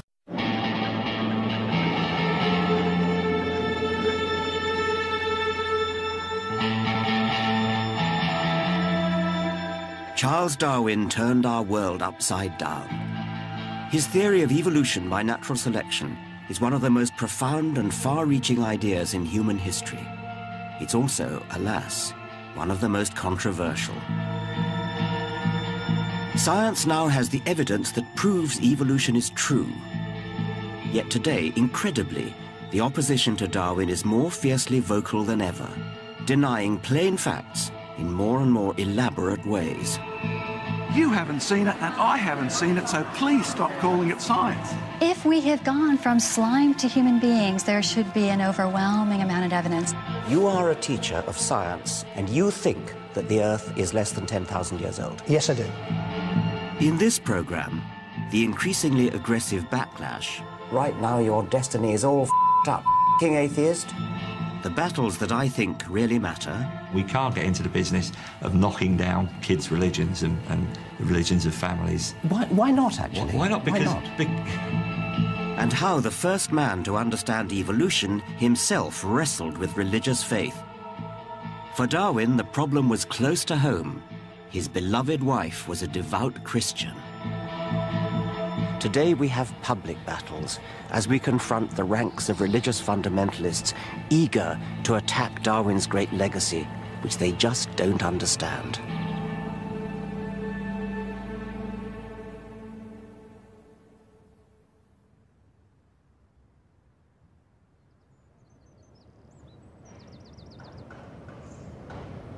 When I was a young boy, I looked to God to explain life. And then I was introduced to Darwin and evolution by my father. At first I didn't get it. It didn't seem possible to me that something so simple could explain so much. But then I learned about it a bit more, I thought about it a bit more, and then suddenly the penny dropped. I really got it.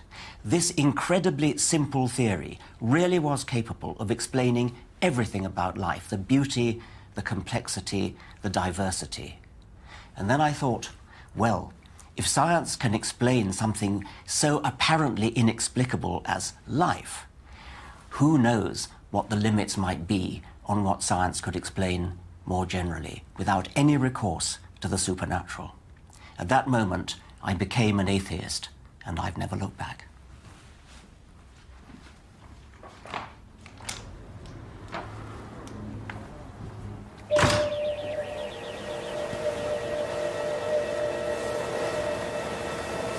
Charles Darwin, too, changed his mind about this biggest of questions. As a young man, during his voyage on the Beagle, Darwin still believed that God had created the world and everything in it. But then he came across more and more evidence that showed that life must have evolved. Fossil ancestors, patterns of anatomical resemblance, startling similarities in embryos, and the power of domestic breeding all showed that life forms had changed over time. Darwin believed there was an entirely natural explanation. All animals vary, and in the competition of nature, some variations are more successful and more likely to reproduce than others, passing their variation on.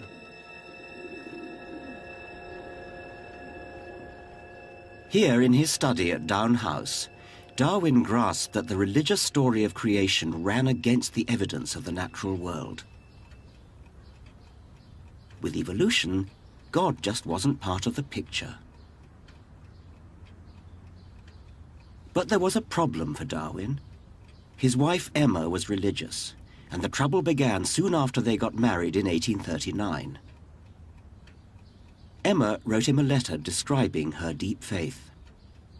But Darwin was no longer convinced there was a God. He agonized over the letter and scribbled on it, "When I am dead, know that many times I have kissed and cried over this." Darwin never criticized religion directly in public. I think he didn't want to hurt his wife's feelings. Instead, he let his science do the talking. He predicted that science would bring about a gradual illumination of minds. Yet, sadly today, it seems harder and harder for people to see the light.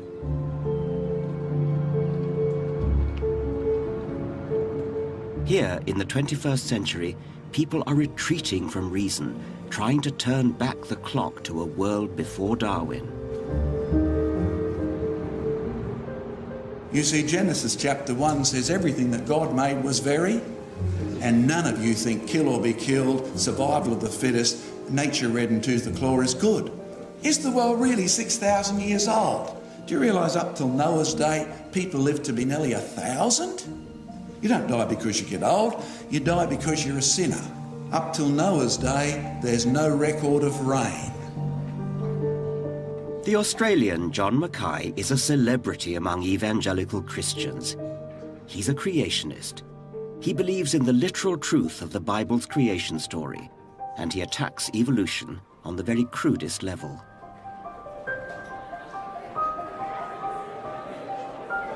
I didn't grow up brainwashed with this. It's the result of finishing my university course, listening to students say, if evolution is true, why can't we see it happening? Third-year genetics question to the professor. Right? You take that question seriously, do you? Oh, yeah. And the professor, his answer, I took even more seriously when he said, well, it happened so slowly you wouldn't expect to see it happening, and all of a sudden I thought, hang on. And that's true. Good. So in other words, what you don't see happening is not science. It's unobservable, and you were the first person to admit it on PBS. See. You're using the word see as meaning see within one lifetime. If a phenomenon takes millions of years, of course you're not going to see it. Which means you have a faith position. It does not. And you need to admit it. It means you have to use other there. evidence than the evidence of one man's eyes. It means you have to look... sorry, Darwin was only 1859. That's only 150 years ago almost, right? And you haven't seen it, and I haven't seen it, so please stop calling it science and call what you're teaching philosophy or atheism, if you're going to really be honest, and my time is up. That's ridiculous, but anyway, thank you very much. Thank you.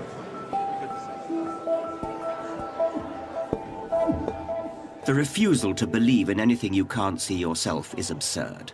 Think about it. I never saw Napoleon with my own eyes, but that doesn't mean Napoleon didn't exist. John Mackay can't see a cell or an atom or weather systems on the other side of the world. Does that mean they don't exist? Darwin didn't just trust his own eyes.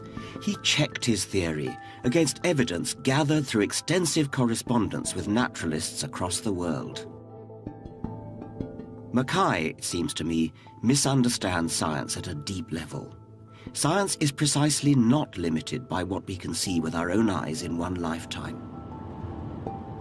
The whole wonderful endeavor of science is to investigate phenomena beyond human experience, from far-off galaxies to microscopic bacteria.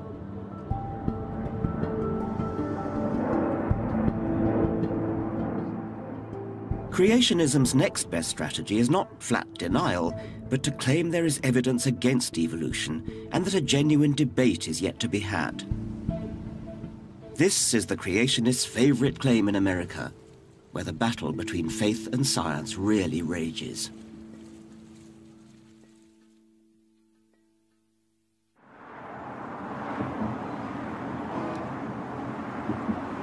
Charles Darwin's struggle with religion was private. Today, the battle has become public. In my lifetime, opposition to evolution has grown, particularly in the United States.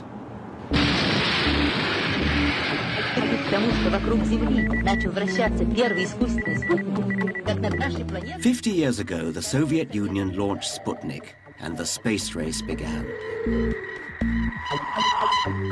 In response, the Americans made science priority number one. The government poured money into science education.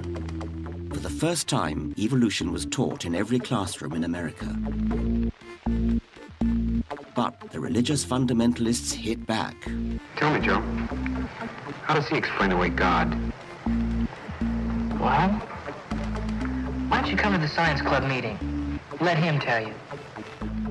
To defend their Bible against the biologists, they developed creation science, a bizarre fusion of scientific language and religious doctrine that they touted as a real alternative to evolution.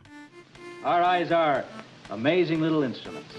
But you know, they're only one part of the wondrous body that God has given us.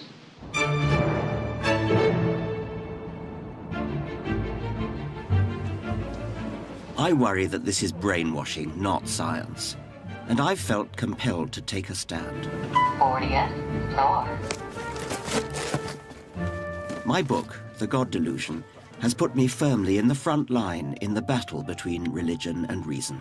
Can I sign in, Richard Dawkins? Hello, hello. I'm one of your biggest fans. Can I speak to the #1 British intellectual? I've read all your books. Have you? That's very kind. Thank you. Do. Can I touch the hem of your gown?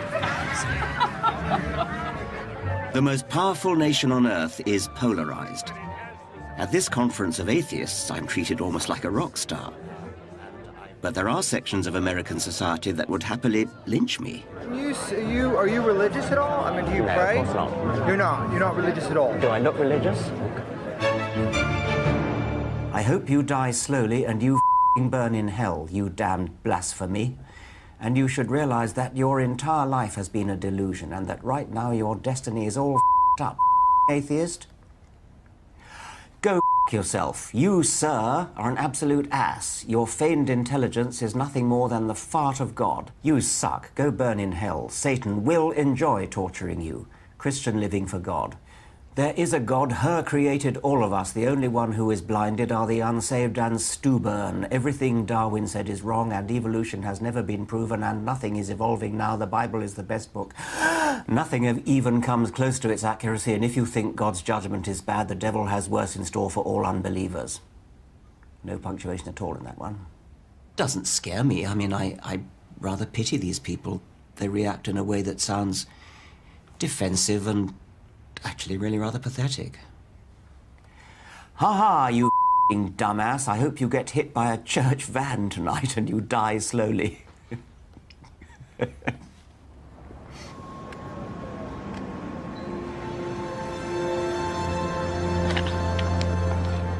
But there's also an entirely different kind of opposition, slick in style and with a more polished line of attack.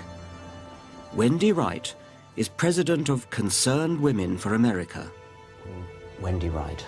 Yeah. She represents 500,000 evangelical women concerned about issues ranging from lesbians on TV to poor old Darwin. Hello, I'm here to see Wendy Wright. Okay, great. I'll take you right in. Thank you very much. I worry that her organization would condemn American children to ignorance by attacking sound scientific evidence. Why is it so important to you that people not believe in a creator?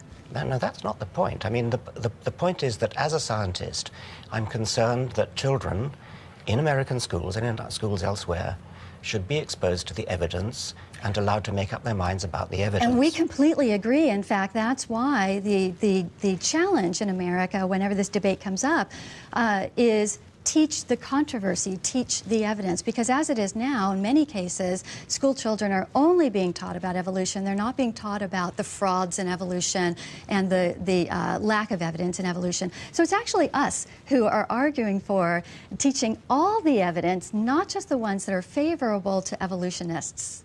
Well, you could say which controversy. I mean, teach the controversy. Sounds wonderful, doesn't it? And it would be if it was a controversy between equally valid points of view. But it isn't. I doubt if Wendy Wright would teach the controversy about the Earth being flat, because the evidence for the Earth being a sphere is so massive. There's also massive evidence in favor of evolution, but she doesn't seem to want to know about it. Oh, really? And actually, the way you have framed this and your very closed-mindedness really is a very good example of the kind of censorship we see within the scientific community that won't even allow discussion about the controversy. If evolution had occurred, then surely, whether it's going from birds to mammals or even beyond that, surely there's be at least one There's a evidence. massive amount of evidence. I'm sorry, but you people keep repeating that like a kind of mantra because you just listen to each other. I mean, if only you would just open your eyes and look at the evidence. Show it to me. Show me the bones. Show me the carcass. Show me the evidence of the in-between stage from one species to another. Go and look at some modern paleontology labs. Go and talk to some modern paleontologists. Just look at that evidence. It's beautiful. The evidence for the transition between the reptilian jaw and the mammalian jaw. The reptilian jaw has several bones. The mammalian lower jaw has only one bone. And the other bones that were in the reptile have now moved into the inner ear. It's a beautiful transition. There are so many beautiful stories. I mean, you'd be fascinated.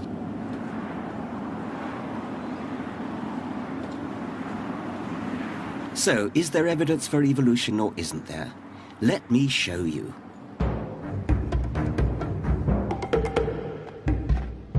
I'll begin with fossils. There are now literally millions of fossils in museums all over the world. They've been dated and documented, and the relationships between them analysed. When mapped out through time, the anatomical connections can only be explained by evolution.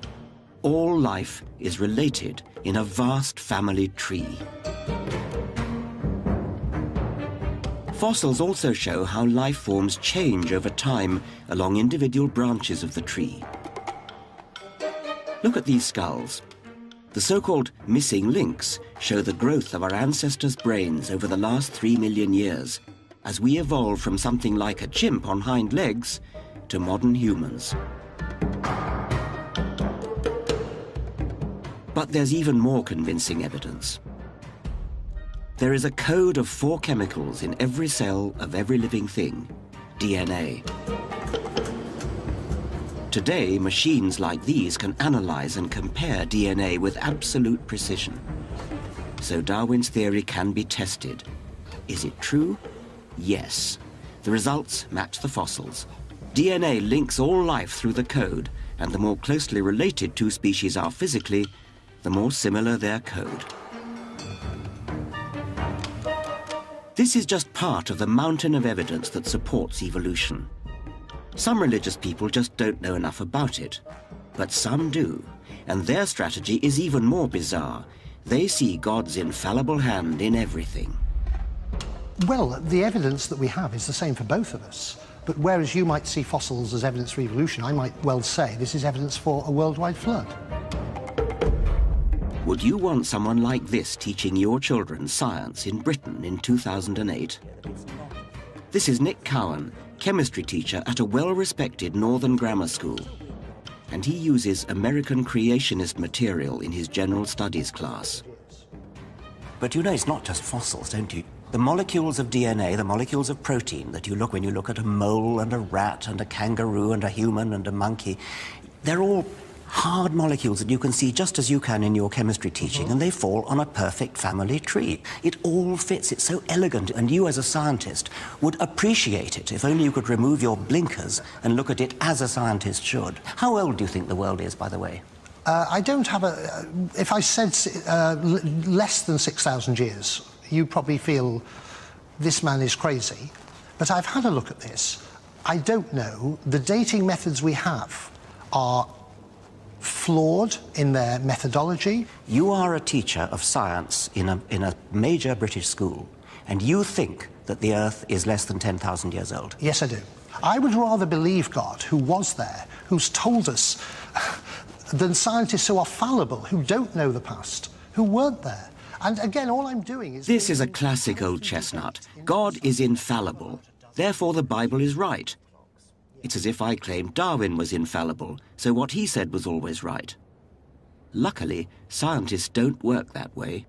We sustain our ideas not through sacred texts, but through reason and evidence.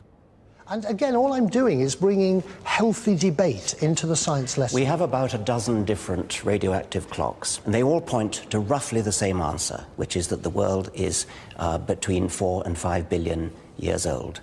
And when you say God told us, you're talking about a particular document for which there is no particular historical authenticity, and you're putting that above the whole of science, and you are a science teacher. If there is a God, his word must be more important than the work of fallible human scientists. I'm all in favour of teaching children to think for themselves and to question for themselves. That's great. But there are limits to that. And I think that when the evidence is so massive, you owe it to the children to teach them what the evidence is.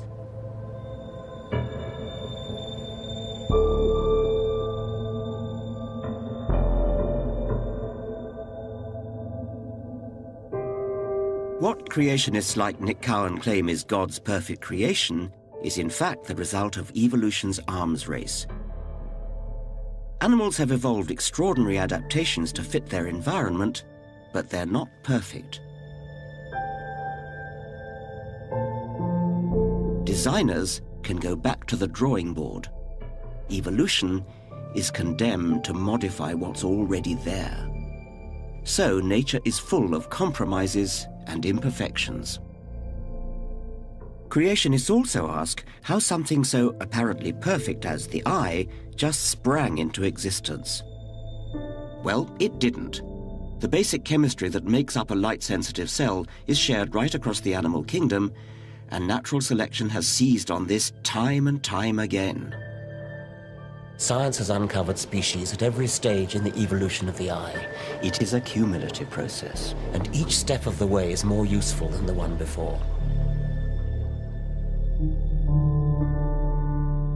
The eye has evolved independently at least 40 different times around the animal kingdom, and it has evolved gradually, improvement on improvement. And yet... no sensible person would have ever left the body the way it is. Like what? What's a good example of that? The most dramatic is the human eye. You know, it's held up as this example of perfection in the body. It's not perfect at all. It's a perfect example of why the body is not designed. Cover one, if you would, please. And we take the pin and we move it right in the, and you have to keep looking right at the bridge of my nose, so keep your eye fixed. And now we're going to move it just out a little bit, about 15 degrees, and right about there... yeah, it's gone. It's gone. Yeah. You can't see it? No. Now can you see it? Yes. Now can you see it? Yes. Now can you see it? No. There's a blind spot. Yeah. That's really lousy. Our bodies are so fabulous in some respects. Our heart keeps beating and never takes a 5-minute vacation for decade after decade after decade. That's astounding. But we have an appendix, we have wisdom teeth, birth is difficult, many people get nearsightedness, and the combination of some things being so perfect and other things being such botched jobs is what should make us all sit up and take notice that this is something that's been shaped by natural selection. It has a lot of vulnerabilities built in that can be explained only by how natural selection works.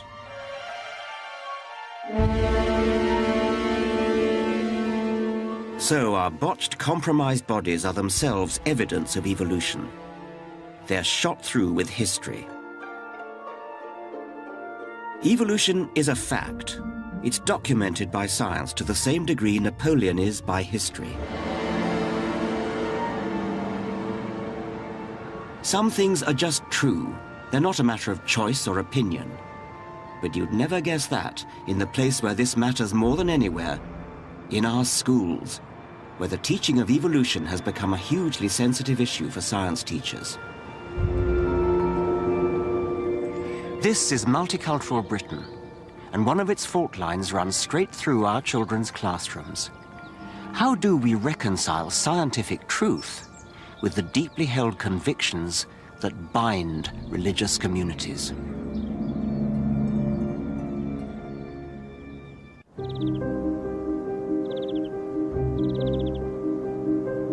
Charles Darwin was the first person to grasp the extraordinary idea that life on Earth had evolved without the intervention of any god. And I've always been intrigued by how he himself wrestled with what that meant for religion. Darwin was deeply worried about how religion spread, not through reason and evidence, but by being seeded in children's minds at a young age at school. He wrote that it would become as difficult for them to throw off their belief in God as for a monkey to throw off its instinctive fear and hatred of a snake. Darwin became concerned by what he saw as the stupid classical education at Rugby School, dulling his eldest son William's once lively mind. So he was prepared to brave the snobbery of Victorian society to send his 4 other sons to the less prestigious Clapham Grammar School. because it had strong science education. 150 years later, Darwin would find reason to be equally anxious about what his children were being taught at school. The compromised values of multicultural Britain mean that teachers hesitate to offend the religious beliefs of their pupils, even when these directly contradict scientific fact.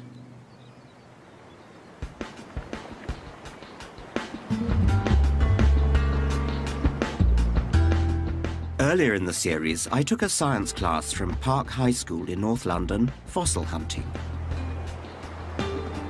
I was amazed by their lack of knowledge and understanding of evolution. So, what do their science teachers have to say about this? I worry they're tiptoeing too respectfully around traditional beliefs. Some kids just won't accept it. You know, that they're brought up in families where they just don't believe it, and that's an end to it. There's no lack of understanding of it necessarily. It's just, you know, we can't get into the business of knocking down kids' religions and the religions of families. Why not, actually? Why not? Because why not? because we teach science, and I would not feel comfortable talking about anything but science. So if I present the scientific case and I make sure they understand the scientific case, I think I've done my job. Yeah. But their acceptance of it is a separate issue. For some students, truth isn't something they see coming through science, even though our emphasis is on ideas and evidence to support these ideas. A lot of students have a religious narrative that's very important to them. It's an important part of their life through their... Would it be too unfair to suggest that these well-meaning teachers are running scared? Who could blame them? Obviously, what we believe is affected by our upbringing. But that doesn't mean we can't change our minds. We all have the right to see the evidence and re-evaluate our beliefs. These science teachers shouldn't be afraid to spell out the scientific truth derived from evidence. I don't see that we can expect to convince them just by showing them the evidence. Really? Why not? Well, because they've got other evidence which they've been brought up with throughout their lives. But that's not evidence. No, to them it's evidence, though, isn't it? And to their parents. We're talking about something very fundamental here. We're talking about young people. We're talking about identity. It's not our place to fly the banner of science and say there's no room for anything else. All we can do is present science. This is a way of thinking. This is science has given us so much. This is one way of interpreting life. We believe this is the way because we are scientists, but it's not my place to tell you that you're wrong. We believe it because we're scientists. Do you really mean that, or do you mean we believe it because the evidence is there in the rocks? That's what I'm saying. That's yes, because yeah. I'm a scientist, and that's the way I view the world. No, it's not because you're a scientist, is it? I mean, it's there. The evidence is there. Their evidence is not there. It's just made up.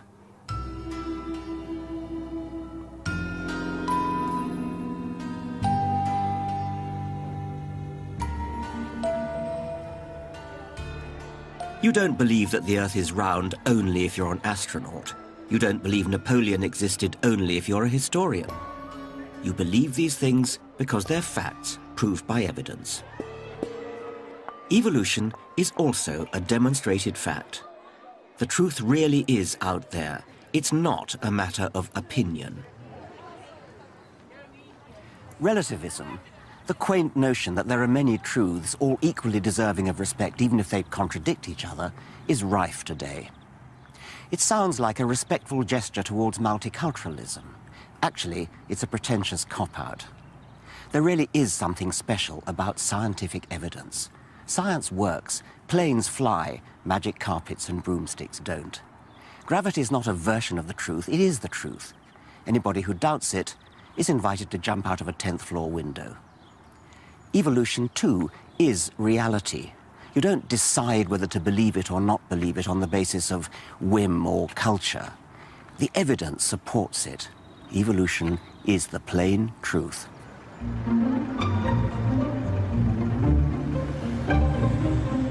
Where has all this wobbling come from? Well, it started right back in the 19th century, in Darwin's time. Rather than just denying the evidence, the Church of England developed the most sophisticated strategy to face the challenge of evolution.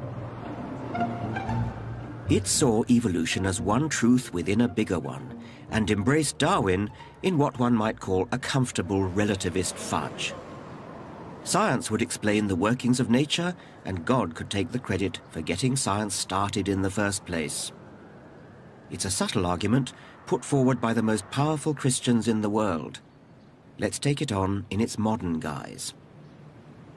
Darwinism as a theory of how evolution works, a highly plausible, highly credible theory about biological history. I don't have a problem with that. Do you see God as having any role in the evolutionary process? For me, God is the power or the intelligence that shapes the whole of that process. As creator, God's act is the beginning of all creation. So by setting up the laws of physics in the first place, in which context evolution takes place? Things unfold within that. What about intervening during the course of evolution? I find that rather suggests that God couldn't have made a very good job of making the laws of physics in the first place if he constantly needs to be adjusting the system, adjusting the works. And I think that's a slightly different question. But there's a problem for the Church of England. Isn't it trying to have its cake and eat it too? But trying to have both God and the laws of science means that one or the other is compromised.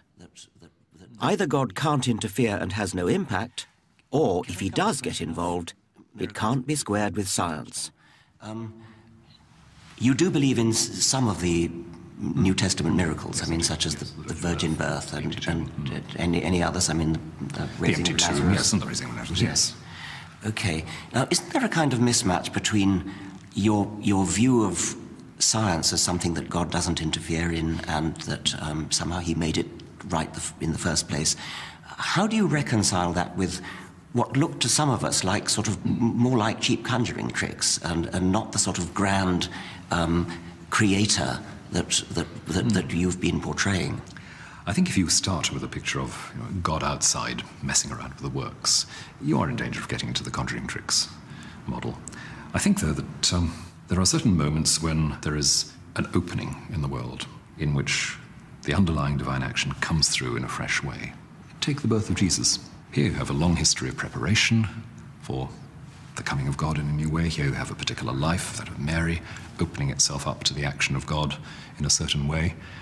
And then something fresh happens, which is not, if you like, a suspension of the laws of nature, but nature itself opening up to its own depths, something coming through. Now, I'm not sure what that means. It sounds to me awfully like suspended. Poetic language. It's poetic language. And I realise that there are ways of talking about that which do simply sound like God interrupting things. I mean, I, of course, love poetic language, but there does come a time when you worry that people are going to misunderstand it as... Or that it's a way of wriggling out of hard questions. Well, I mean, it's one thing to say, in some poetic way, it was sort of right that Jesus should have been born of a virgin, but when you say, I actually believe it happened, that's a statement of fact. That's a statement of scientific fact. It happened. It's true or not, yes. It's true or not, and I don't think you can really wriggle out of that by doing some poetry, but much as I love poetry. On the one hand, I've got a lot of sympathy with the decent, middle-of-the-road, moderate Christians. On the other hand, I sort of feel that the decent, middle-of-the-road Christians are tying themselves in knots, trying to have it both ways, trying to have both God and Darwin. And in a sense, they're opening the door, letting in the rabid creationists by making it respectable to believe things on the basis of faith rather than evidence.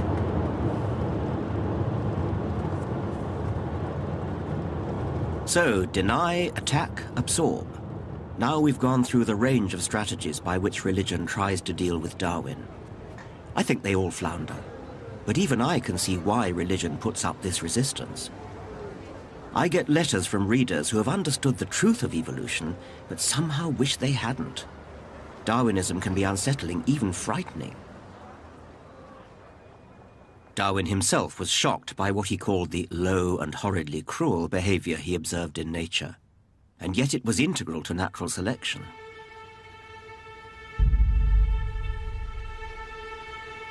One piece of research shook Darwin to his core. He knew how some insects like this parasitic wasp lay eggs in the larvae of other insects so that their young, when hatched, can feed on them. They also sting each part of the prey's nervous system so as to paralyze it, but not kill it, to keep the meat fresh. So the victim may be aware of being slowly eaten away from inside, but unable to move a muscle to do anything about it. How do we face this deeply disturbing truth? Duck under a security blanket of faith in God? But then, Darwin wondered, what kind of God would create an animal that can only exist in this horrible way? Isn't it better to embrace reality, bleak as it sometimes may be, than to avoid it and live a lie? In the teeth of life's hardships, Darwin was determined to live authentically. He hadn't just observed suffering as a scientist, he experienced it himself in his own life. Darwin had always had a particularly strong bond with his eldest daughter, Annie. He was charmed by her make-believe worlds and her neat little scrapbooks, while she liked to smooth his hair and pat his clothes into shape. But at just 10 years old, she suffered a painful, lingering death following a bout of scarlet fever. Darwin was devastated. We have lost the joy of the household and the solace of our old age. His devout wife, Emma, told the other children that Annie had gone to heaven. For Emma, suffering helped to exalt our minds and to look forward with hope to a future state. Darwin, by contrast, could find no meaning or religious consolation as he faced the desperation of bereavement. After the initial period of mourning, he and Emma scarcely spoke of Annie, but they never forgot her. Religion became a source of tension between them.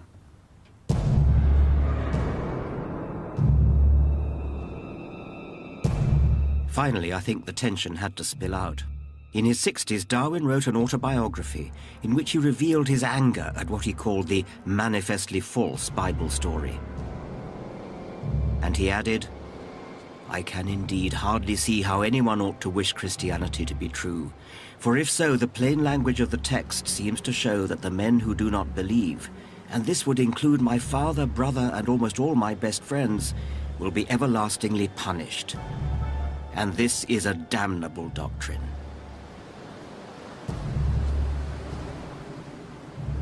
Though his autobiography was written for his family, Darwin must have known it would be published after his death. And he grasped the opportunity to finally say in public what he had long struggled with in private. But if Darwinism demolishes the religious delusion, what can go in its place? How did Darwin himself find consolation in a godless universe?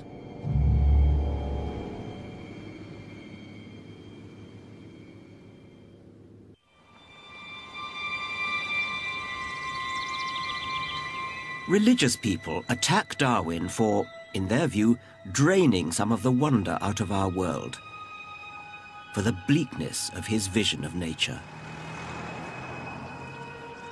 The playwright George Bernard Shaw really hated Darwinism. He said, "When its whole significance dawns on you, your heart sinks into a heap of sand within you. There is a hideous fatalism about it, a ghastly and damnable reduction of beauty and intelligence, of strength and purpose, of honor and aspiration." There's no doubt that people do find a Darwinian view of life bleak and unsympathetic, but it's still true, and we can't get away from that. And further, in any case, there is a sort of happiness, there's a sort of bliss in understanding the elegance with which the world's put together. And Darwinian natural selection is a supremely elegant idea. It really does make everything fall into place and make sense. And I find great consolation, great happiness in that level of understanding.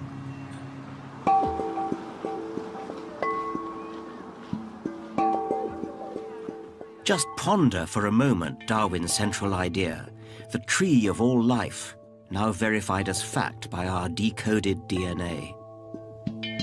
It means we are related to every living thing on the planet.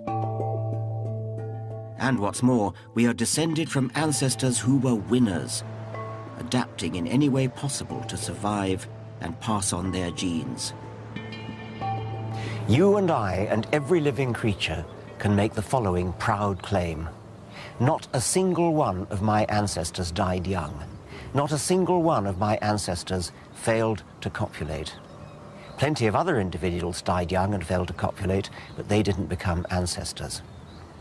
It's blindingly obvious, but from it much follows. It means that every single living creature has inherited the genes of an unbroken line of successful ancestors. We have all of us inherited what it takes to survive and reproduce. That's why we're so good at what we do, why fish are so good at swimming, why birds are so good at flying, why aardvarks are so good at digging, why humans are so good at thinking. That, in essence, is Darwinism.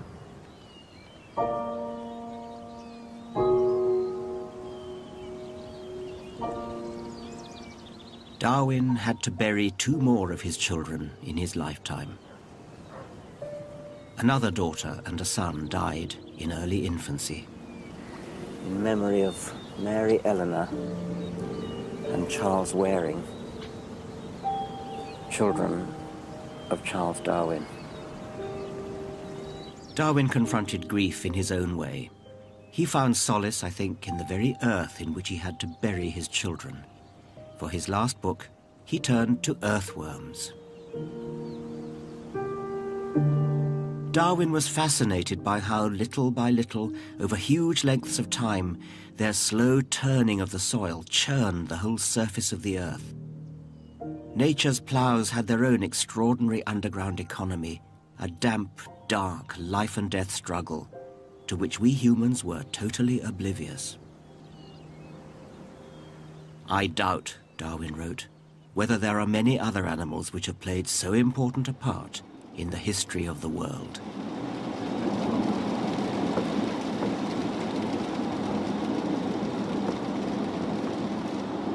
So Darwin didn't wallow in man-made notions of the supernatural or an afterlife.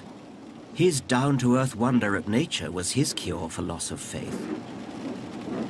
I'm going to visit someone with a similar outlook, the philosopher Dan Dennett. I've known him for 25 years. We're the same age, but I think of him as a kind of intellectual elder brother. But recently, he had a brush with mortality. There was a terrible crisis with his heart, and his friends were all told that he was going to die. It was a very scary moment.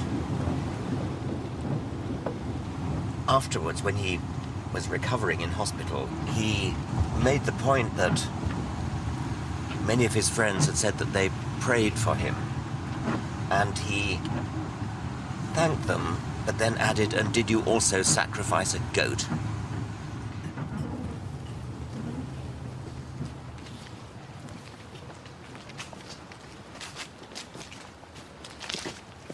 Dan has no shred of faith in God or eternity. Does he think his Darwinism would deny people comfort? I think it only undermines a crutch that they don't need, and that's the crutch of an absolute immortal soul.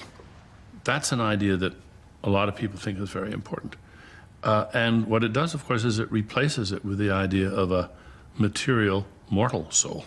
Yeah, we have souls, but they're made of neurons. And the little neurons individually are just blind little bio-robots.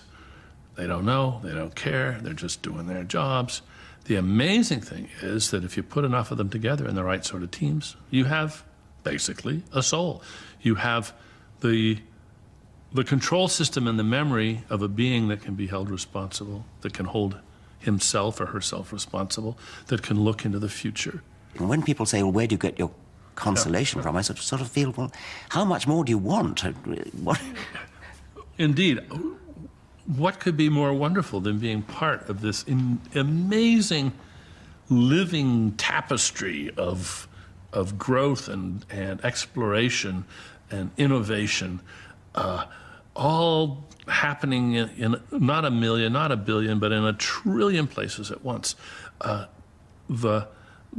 Just to look just at our planet, the exuberance of the life processes going on around us and all of the creativity that is there is just stunning. It's great to wake up in the morning and realize that you're a part of this. And not only are we a part of it, but we can reflect on the fact that our ability to realize that, our ability to understand it and to exult in it, is itself the product of the same process. Our brains that are so capable of appreciating this have been produced by the very same process that we are now appreciating. Sometimes I like to say the planet has grown a nervous system, and it's us.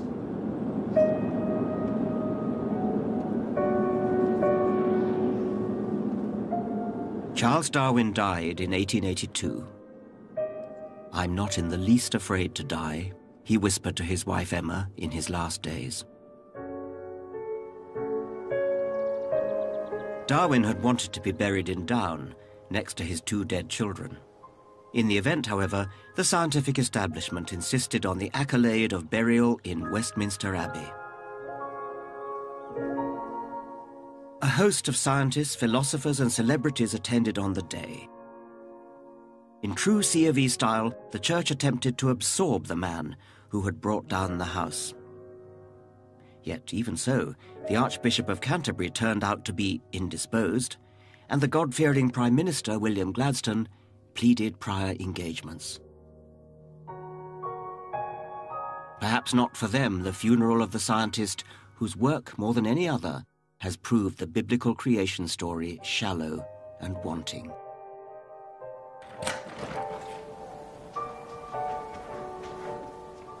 I revere Charles Darwin. He made sense of life. The world is amazing, even more amazing than Darwin knew. And the more we discover, the more petty our little private beliefs seem. Does Darwinism leave a gaping hole where religion once was? No, rather it opens our minds to a world of majesty, the real magic all around us. Not based on uncertain faith, but sound science. In this handful of soil, there are about 25 billion bacteria. That's 4 times the entire human population of the planet. We humans and the animals we can actually see are a tiny fraction of life on Earth. In the perspective of the universe, the vastness of the universe and of geological time, we are insignificant. Some people find that thought disturbing, even frightening. Like Darwin, I find the reality thrilling.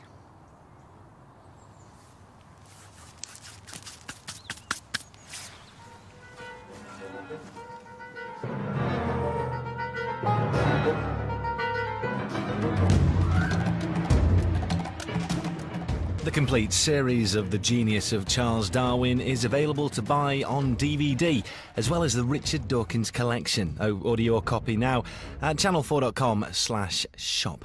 Cleaning up Castleford next, though, Kevin MacLeod and the Big Town Plan.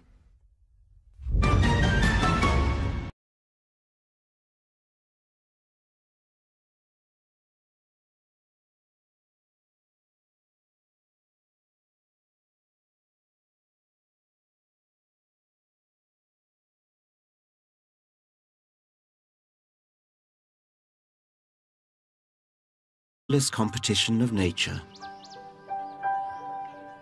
So, what does that mean for us and our society? To begin to grapple with this problem, we have to understand what nature is in all its brutal glory. It looks like nature in harmony. Actually, as Darwin realized, there's a struggle out there. All the players are working for their own benefit, and because they're surrounded by others who are working for their own benefit, they tend to exploit each other. In the shady forest, all the plants are struggling to get to the light. Big trees pay the price legitimately by growing up to the sun. But this strangler fig does a very strange and cruel thing. It started life high up in the tree from a seed, perhaps dropped by a fruit-eating monkey. It then sent roots down towards the ground in order to get nourishment from the ground. And then these roots proliferate all around the original tree and strangle it to death. Eventually, the original tree will die, and the fig will be left standing on its own, having usurped its position in the sun.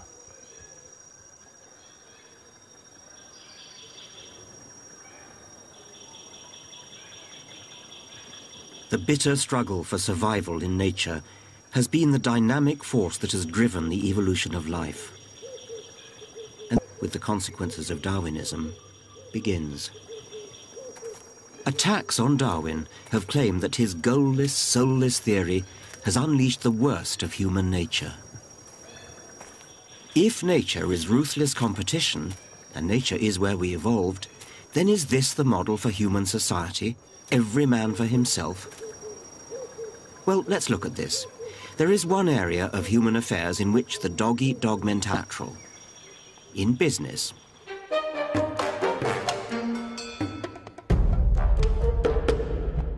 Certain elements of business have always loved what they perceive as Darwin's message. The strong must survive, the weak perish. Here is apparent justification for unrestrained capitalism and denying help to the poor. Several of the great entrepreneurs of the early 20th century, the so-called robber barons like the oil tycoon John D. Rockefeller, were unashamed social Darwinists. They believed human progress would be delivered by modeling business and society on nature, on the unceasing struggle of the jungle. Today, the giants of the oil industry stand as monuments to Rockefeller, the architect of our business age. Beak, nevertheless, given that there are tough seeds that only a thick beak can crack, natural selection favors those individual birds that succeed in cracking the seeds until you end up with this sort of climax beak, which is really huge, the product of tens of thousands of generations of natural selection breeding for ability to open tough seeds. Man had utterly transformed many animals and plants by selecting for particular characteristics over and over again. Nature was also doing this. But how could nature make specific choices as humans could? Darwin's answer would come in understanding exactly what nature is.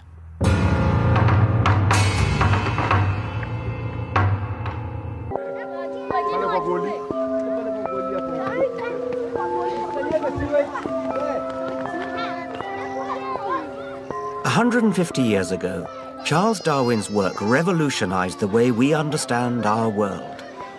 For 20 years, he had pieced together evidence that proved the fact of evolution and developed a theory of how nature, not God, selects life in a similar way to humans breeding pigeons. How does nature select? In the cruelest way. Today, much of the world is controlled and cultivated by man, but there are still a few remote places red in tooth and claw. I've come to Kenya where I was born. It's one of the wilder places on Earth where the full force of natural selection can still be seen. As night falls, it's kill or be killed. The total amount of suffering in the natural world is beyond all decent contemplation. During the minute that it takes me to say these words, thousands of animals are running for their lives, whimpering with fear, feeling teeth sink into their throats. Thousands are dying from starvation or disease, or feeling a parasite rasping away from within. There is no central authority, no safety net. For most animals, the reality of life is struggling, suffering, and death.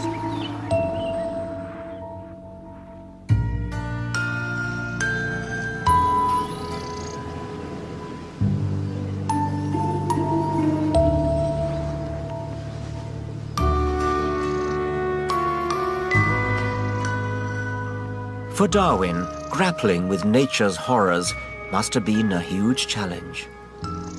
As a young man, it is beautiful and inspiring without a God. He revealed to us the glory of life and opened our eyes to who we really are and where we've come from.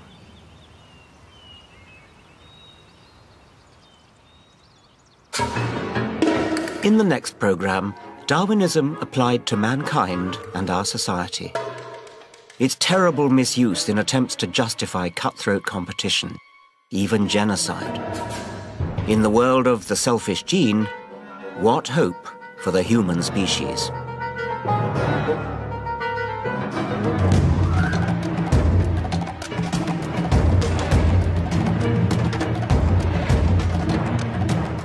See exclusive videos of Dawkins.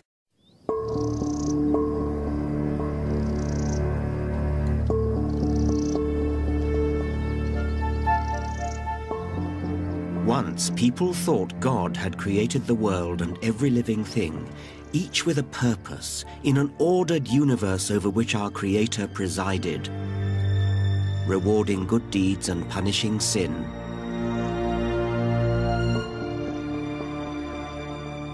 Charles Darwin's theory of evolution by natural selection blew a hole in this comfortable explanation of life and faced us with a blindingly obvious yet disturbing truth. Humans don't have dominion over animals. We are animals. We're the fifth ape. But even Darwin hesitated to say this out loud. It throws into question our trust in our fellow human beings. Are our morals and manners just a veneer? Since a struggle for existence drives evolution, why don't we humans run an entirely dog-eat-dog world? How about genocide and ethnic cleansing? Are they some kind of survival strategy? In this program, I want to confront the issue that Darwin skirted around in The Origin of Species, the evolution of human beings. I want to ask what it means for us to be evolved. The question is more urgent than ever. Increasingly, religious people and others attack Darwinism for, in their view, excusing selfishness and barbarism. Throughout my career, I've wrestled with how to reconcile my liberal values with what Darwin revealed to be the pitiless war of nature. So now I'm going to take you into the Darwinian heart of darkness and look for answers and for hope. Natural selection is the driving force of our evolution, but that doesn't mean that society... Intelligence. One of the donors that have been really popular is actually the nicest guy. And I don't know how you put that in a formal, but he's the nicest guy. Yes. He's not the smartest guy. Yeah. He's not the best looking guy. So how do they know? How do they know he's the nicest guy? But from his... He's actually written a really good extended profile about himself. So I've actually met the guy. That I can tell you the profile actually checks out. He is a really nice guy.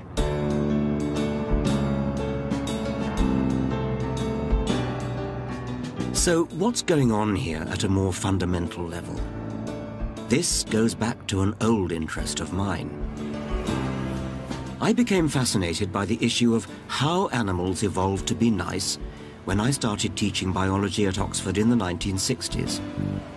This was barely 10 years after the structure of DNA in genes had first been cracked by Watson and Crick.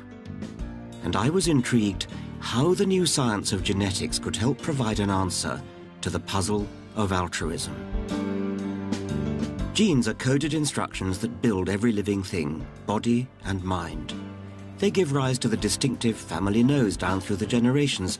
They dictate what color eyes you have. But such examples are just the outward and visible tip of the iceberg.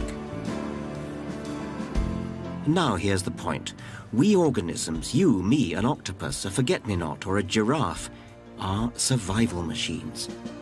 We're vehicles for the genes that ride inside us, vehicles that are thrown away after we've handed the precious coded information on to the next generation through reproduction. Genes are copied from one generation to the next, on and on. So they, and they alone, are immortal. I advocate a kind of gene's-eye view of nature. The genes that survive are the ones that consistently provide slightly longer necks, slightly keener eyes, or improve camouflage, and so help their vehicle to survive, and therefore pass those same genes on. The survival of the fittest really means the survival of genes, because it is only genes that really survive down through many generations. A gene that didn't look after its own interests would not survive. That's the meaning of the phrase, selfish gene. Okay, so how can selfish genes support kindness? If genes are striving selfishly to make more copies of themselves, how can a gene achieve this selfish objective by making its bearer behave altruistically? One part of the answer is kinship. An altruistic gene can spread through the population. I'm looking into an unexpected way in which women could be said to be practicing a form of selective breeding.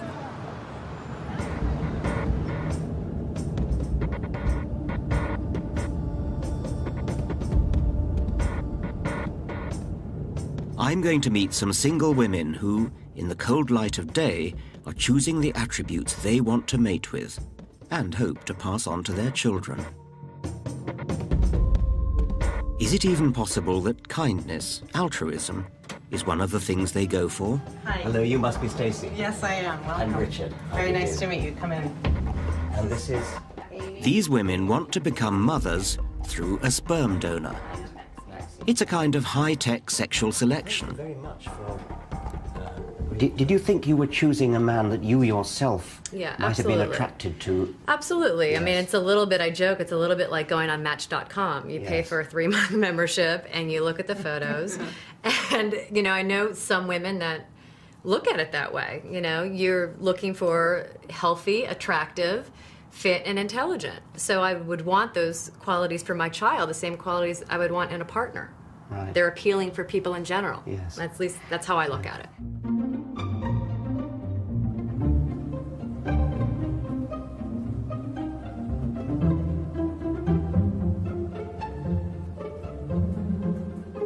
For the women's potential partners, partners whom they never meet, the process begins here. Down here we have the donor rooms where, you know, they can do their thing. And, you know, I'm trying to... Suitable pictures on the wall. Oh, of course, you've got to have a little inspirational material to help it along, you know. But who are the women going to pick? The same type of room. Are there any women who say, well, just give me something at random? Very, very, very rarely. Okay.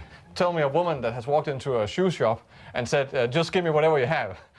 That doesn't happen, you know. No, that's right. Yeah, but I mean, I'm interested anything you buy, because you spend time on your decision. That's right, of course. But I mean, we kind of in our society pay lip service to the idea that there's something taboo about eugenic choice, and so you might think that the women might, as it were, go along with that and say, well, I don't approve of eugenics, so it's America. It's a society of consultation and consumerism. People are used to, you go online, you buy products, you ask questions about the products. And, donors have to provide full and intimate details of all aspects of their life. Shoe size and allergies and skin tone, if he tans easily. There's one that caught my eye. 6'1", hazel eyes, curly brown hair. Favorite pet dog? Favorite pet. If he's a smoker. Likes James Bond. Origin of Species was published 150 years ago, and it changed forever our view of the world and our place in it. What Darwin achieved was nothing less than a complete explanation of the complexity and diversity of all life. And yet it's one of the simplest ideas that anyone ever had. In this series, I want to persuade you that evolution offers a far richer and more spectacular view of life than any religious story. It's one reason why I don't believe in God. I want to show you how Darwin opened our eyes to the extraordinary reality of our world.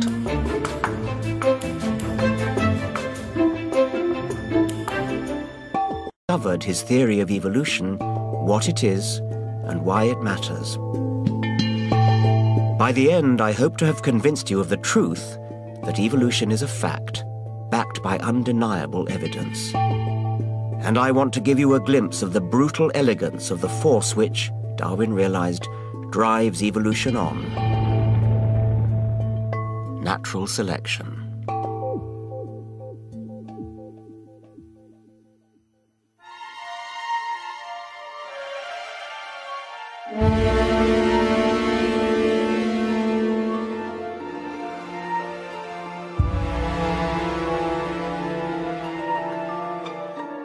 When Charles Darwin was born 200 years ago, sailors and explorers were sending home a dizzying array of specimens like these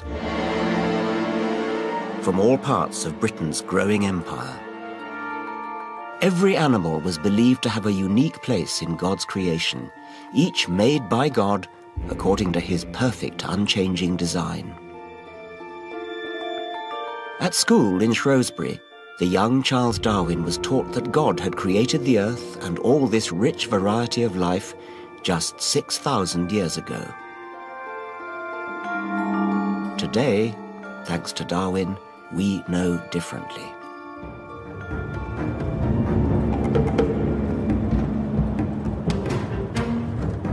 But even now, according to polls, 4 out of every 10 British people prefer to cling to the old ideas and believe that God created our world and every living creature in it. I think it's scandalous how little our children are taught about evolution at school. A typical class gets just a few hours to study one of the most important ideas in science. This lot got me. I went to meet a science class of 15 to 16-year-olds at Park High School in London. They react in a way that sounds defensive and actually really rather pathetic. Ha ha, you dumbass. I hope you get hit by a church van tonight and you die slowly.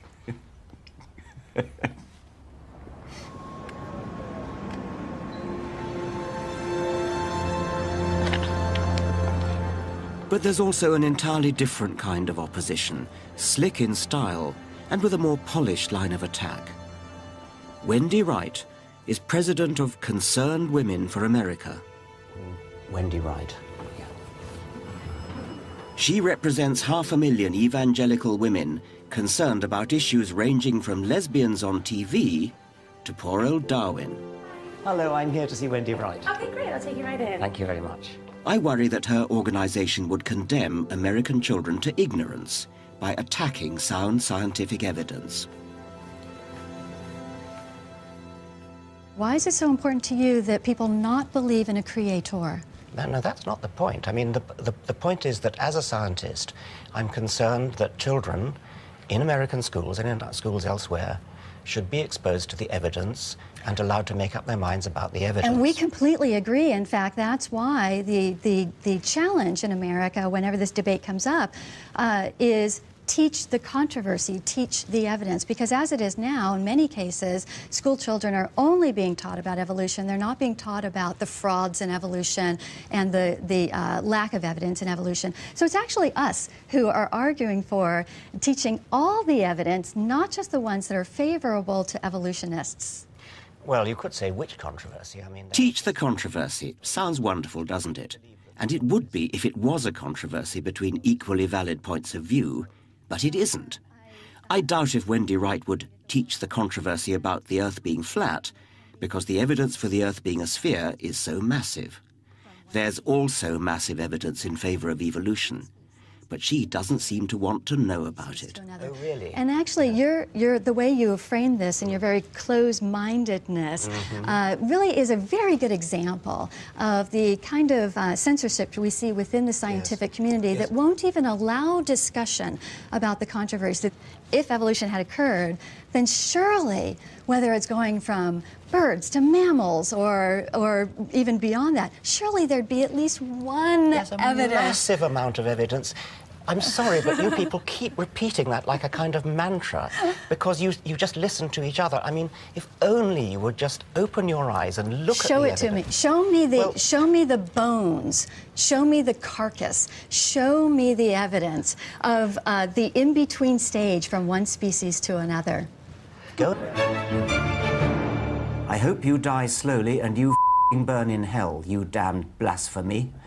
And you should realize that your entire life has been a delusion and that right now your destiny is all up, atheist.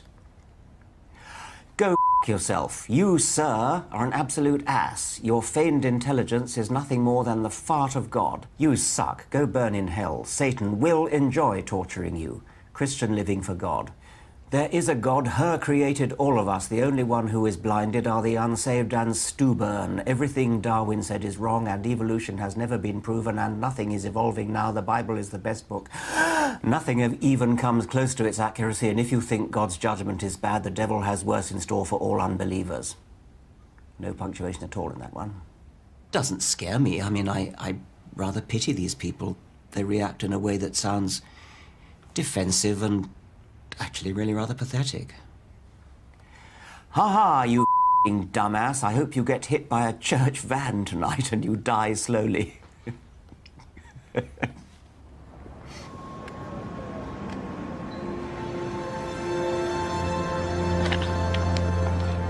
But there's also an entirely different kind of opposition, slick in style and with a more polished line of attack. Wendy Wright is president of Concerned Women for America. Wendy Wright. Yeah. She represents 500,000 evangelical women concerned about issues ranging from lesbians on TV to poor old Darwin. Hello, I'm here to see Wendy Wright. Okay, great. I'll take you right in. Thank you very much. I worry that her organization would condemn American children to ignorance by attacking sound scientific evidence. Why is it so important to you that people not believe in a creator? No, that's not the point. I mean, the point is that as a scientist, I'm concerned that children in American schools and in schools elsewhere should be exposed to the evidence and allowed to make up their minds about the evidence. And we completely agree. In fact, that's why the challenge in America, whenever this debate comes up, is teach the controversy, teach the evidence. Because as it is now, in many cases, school children are only being taught about evolution. They're not being taught about the frauds in evolution and the lack of evidence in evolution. So it's actually us who are arguing for teaching all the evidence, not just the ones that are favorable to evolutionists. Well, you could say which controversy. I mean, teach the controversy. Sounds wonderful, doesn't it? And it would be if it was a controversy between equally valid points of view, but it isn't. I doubt if Wendy Wright would teach the controversy about the Earth being flat, because the evidence for the Earth being a sphere is so massive. There's also to the supernatural. At that moment, I became an atheist, and I've never looked back.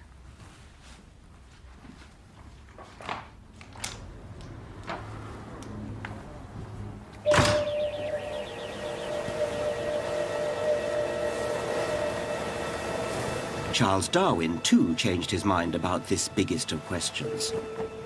As a young man, during his voyage on the Beagle, Darwin still believed that God had created the world and everything in it. But then he came across more and more evidence that showed that life must have evolved. Fossil ancestors, patterns of anatomical resemblance, startling similarities in embryos, and the power of domestic breeding all showed that life forms had changed over time. Darwin believed there was an entirely natural explanation. All animals vary, and in the competition of nature, some variations are more successful and more likely to reproduce than others, passing their variation on.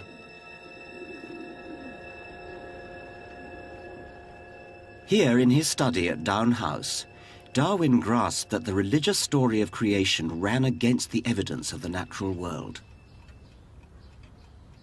With evolution, God just wasn't part of the picture. But there was a problem for Darwin. His wife Emma was religious, and the trouble began soon after they got married in 1839. Emma wrote him a letter describing her deep faith. But Darwin was no longer convinced there was a God. He agonized over the letter and scribbled on it, "When I am dead, know that many times I have kissed and cried over this." Darwin never criticized religion directly in public. I think he didn't want to hurt his wife's feelings. Instead, he let his science do the talking. He predicted that science would bring about a gradual illumination of minds. Yet sadly today it seems harder and harder for people to see the light.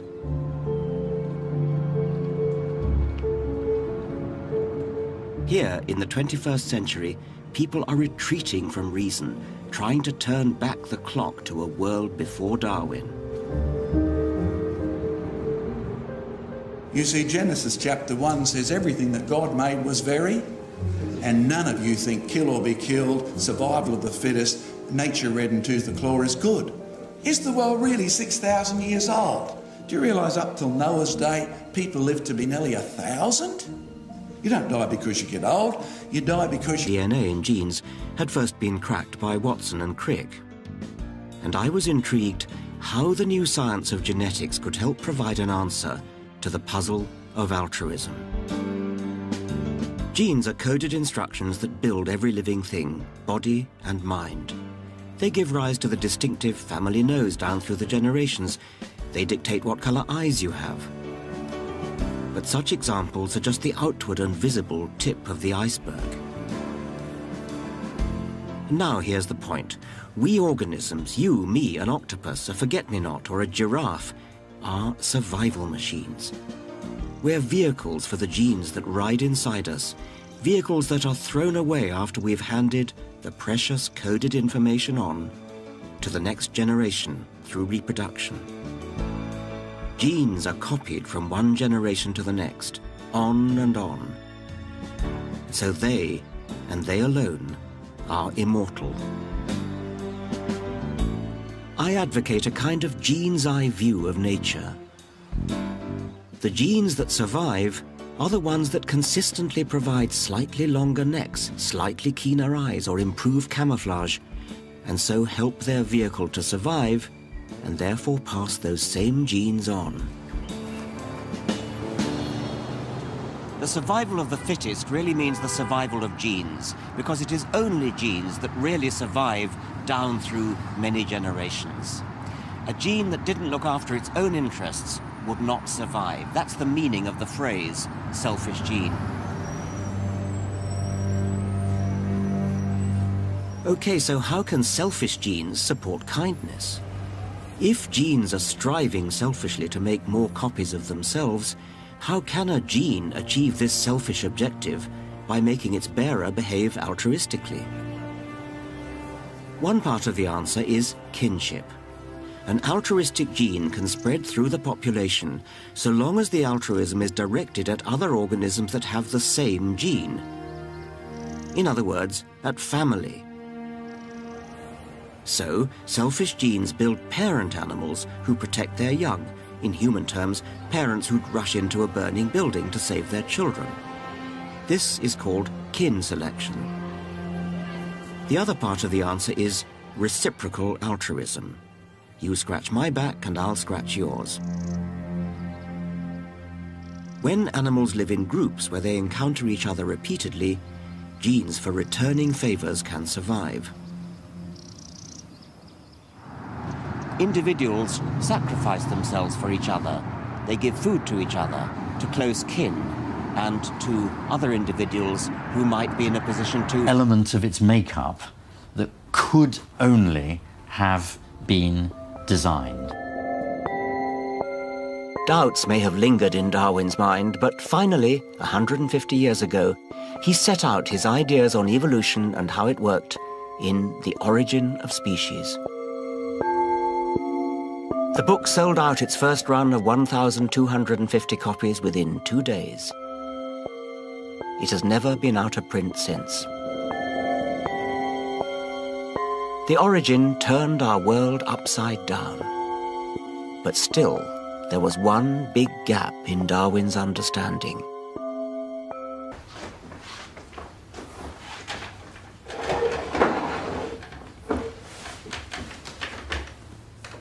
A 150 years ago, at the age of 50, Charles Darwin finally published the big idea he had sat on for almost 20 years. A natural law that explains life itself and the evidence available to him to back it up. This is the most precious book in my collection. It's a genuine first edition Origin of Species. But it's not just the most precious book in my library. Charles Darwin's Origin of Species is one of the most precious books in the entire library of our species. This book made it possible no longer to feel the necessity to believe in anything supernatural. It completely revolutionized the way we see ourselves, the world, and our origins.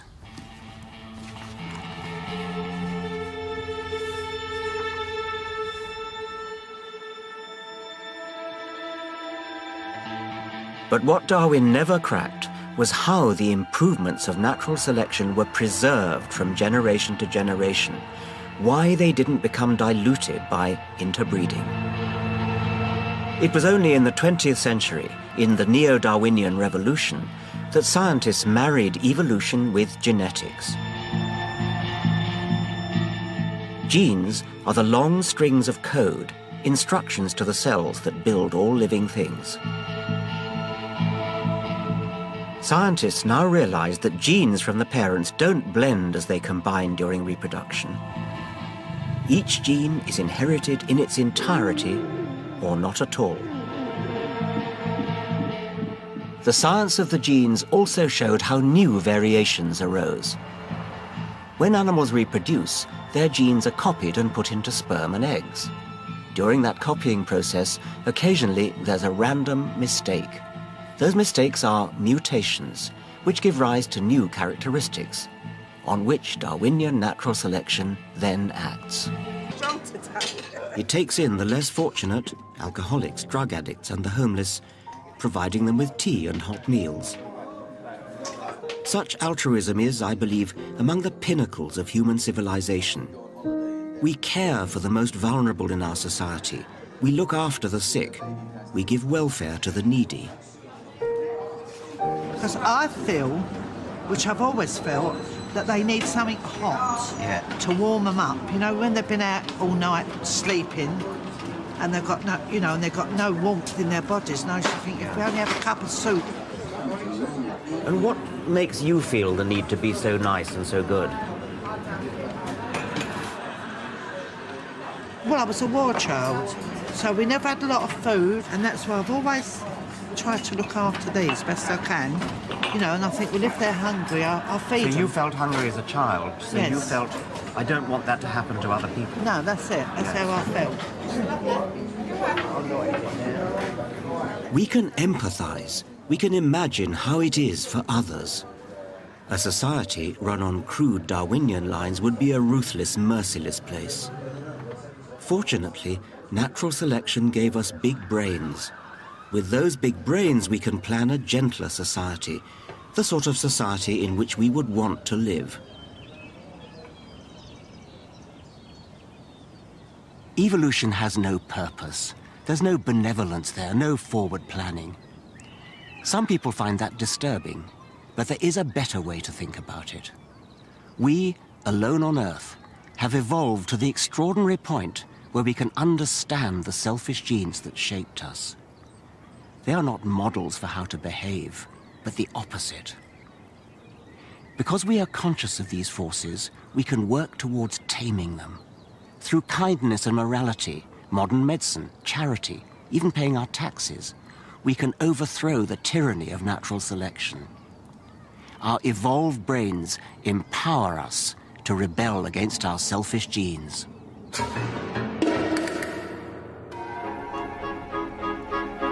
Next time, Into the Lion's Den, today's religious backlash against Darwin. The ever more elaborate strategies to deny the evidence of evolution, and how Darwin himself struggled with the implications of his own theory.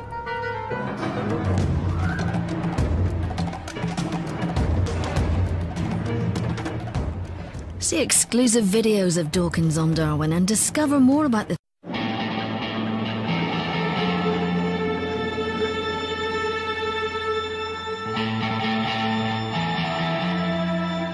Charles Darwin turned our world upside down. Those without die without offspring. The race is survival. The finishing line is reproduction. This is what Darwin defined as natural selection. The key to evolution.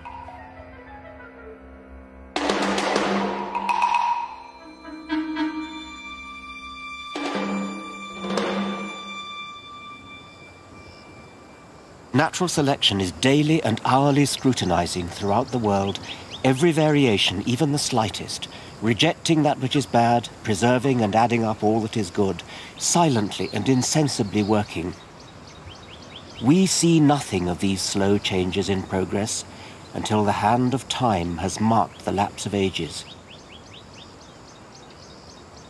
Gradually, very gradually, as successful variations are inherited, natural selection sculpts life into different shapes, better and better adapted to eke resources out of their particular surroundings. Longer necks are favored to feed from tall trees, thinner fur for warmer climates. Life forms become ever more specialized. And, if separated from their ancestral group by geography, by a forest or desert, on an island, they can specialize to such an extent that they no longer breed successfully with that ancestral group. They are then classified as a distinct species. This is the origin of species.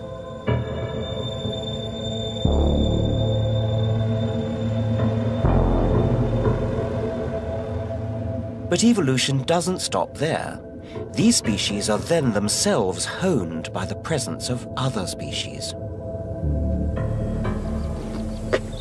The environment in the form of lions is getting systematically worse from the point of view of a zebra. And from the point of view of a lion, zebras are getting systematically worse. They're getting better at running away. Predators are getting better at catching prey.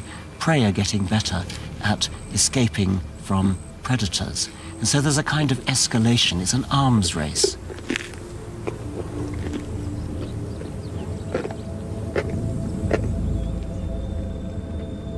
Arms races account for the spectacularly advanced engineering of life.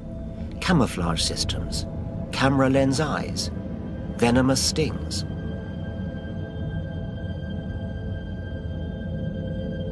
Arms races can be seen in unexpected places.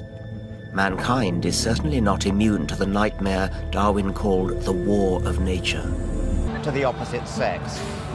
A peacock is a walking advertising hoarding. A peacock's tail, with its eye spots, is like a walking neon sign.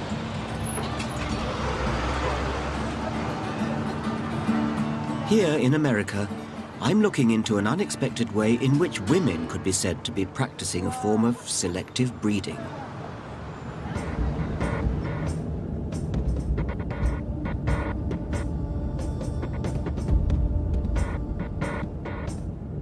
I'm going to meet some single women who, in the cold light of day, are choosing the attributes they want to mate with and hope to pass on to their children.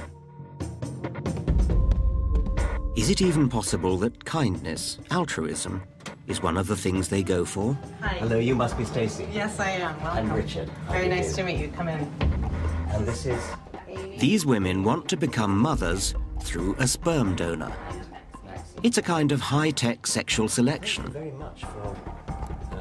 Did you think you were choosing a man that you yourself Yeah, might absolutely. have been attracted to? Absolutely. Yes. I mean, it's a little bit, I joke, it's a little bit like going on Match.com. You pay for a 3-month membership and you look at the photos. And, you know, I know some women that look at it that way. You know, you're looking for healthy, attractive, fit, and intelligent. So I would want those qualities for my child, the same qualities I would want in a partner. Right. They're appealing for people in general. Yes. At least that's how I look at it.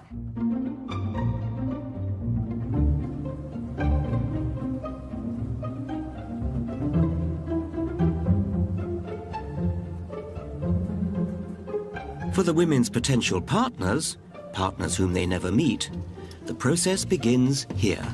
Down here we have the donor rooms, where they can do their thing, and we're trying to suitable pictures on the wall. Oh, of course, you've got to have a little inspirational material to help it along, But who are the women going to pick? The same type of room. Are there any women who say, well, just give me something at random? Very, very, very rarely. Okay. Tell me a woman that has walked into a shoe shop and said, just give me whatever you have. That doesn't happen, No, that's right. Yeah, but I'm interested anything you buy, because you spend time on your decision. That's right, of course. But yeah. We kind of in our society pay lip service to the idea that there's something taboo about eugenic choice. And so you might think that the women might, as it were, go along with that and say, well, I don't approve of eugenics, so it's America. It's a society of consumption and consumerism. People are used to, you go online, you buy products, you ask questions about the products. Donors have to provide full and intimate details of all aspects of their life. Shoe size and allergies. As we confront the ranks of religious fundamentalists eager to attack Darwin's great legacy, which they just don't understand.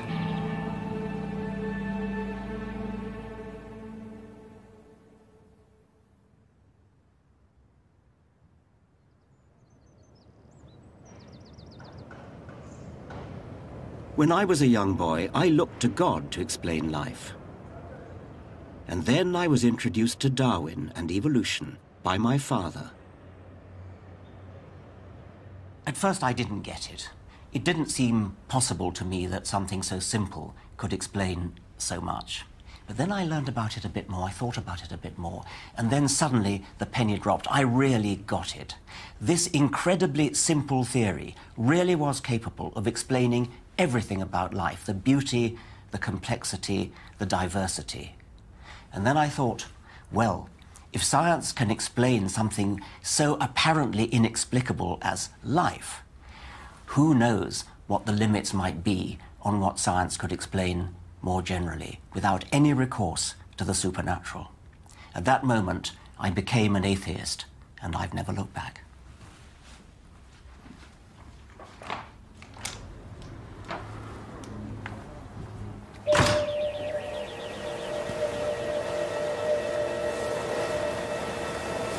Charles Darwin, too, changed his mind about this biggest of questions. As a young man, during his voyage on the Beagle, Darwin still believed that God had created the world and everything in it. But then he came across more and more evidence that showed that life must have evolved. Fossil ancestors, patterns of anatomical resemblance, startling similarities in embryos, and the power of domestic breeding all showed that life forms had changed over time. Darwin believed there was an entirely natural explanation. All animals vary, and in the competition of nature, some variations are more successful and more likely to reproduce than others, passing their variation on.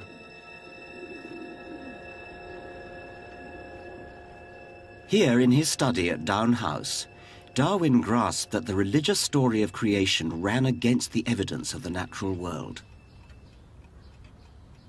With evolution, God just wasn't part of the picture. But there was a problem for Darwin. His wife Emma was religious, and the trouble began soon after they got married in 1839. Emma wrote him a letter describing her deep faith.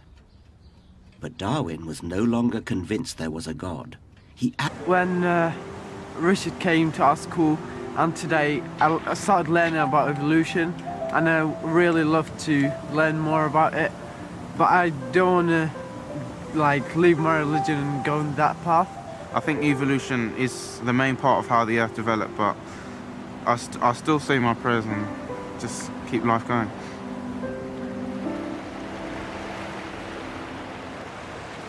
I only had a few hours with these children, but I hope it'll help them begin to open their eyes to the wonderful reality of life, and at the very least, ask questions about what they've been brought up to believe.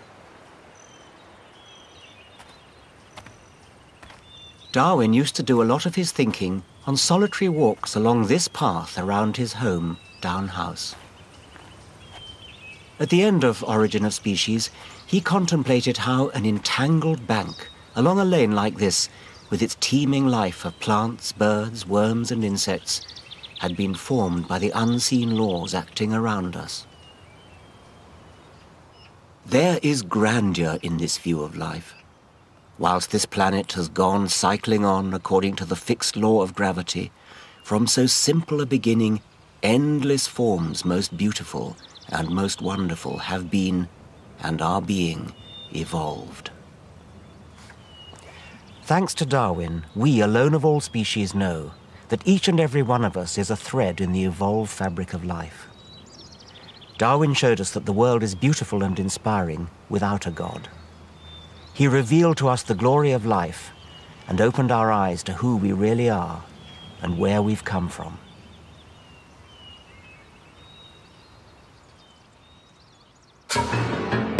In the next program, Darwinism applied to mankind and our society. Its terrible misuse in attempts to justify cutthroat competition, even genocide. In the world of the selfish gene, what hope for the human species?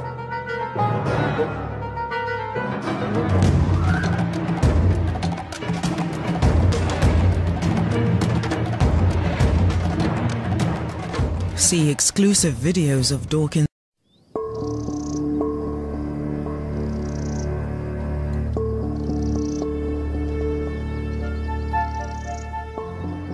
Once people thought God had created the world and every living thing, each with a purpose, in an ordered universe over which our Creator presided, rewarding good deeds and punishing sin.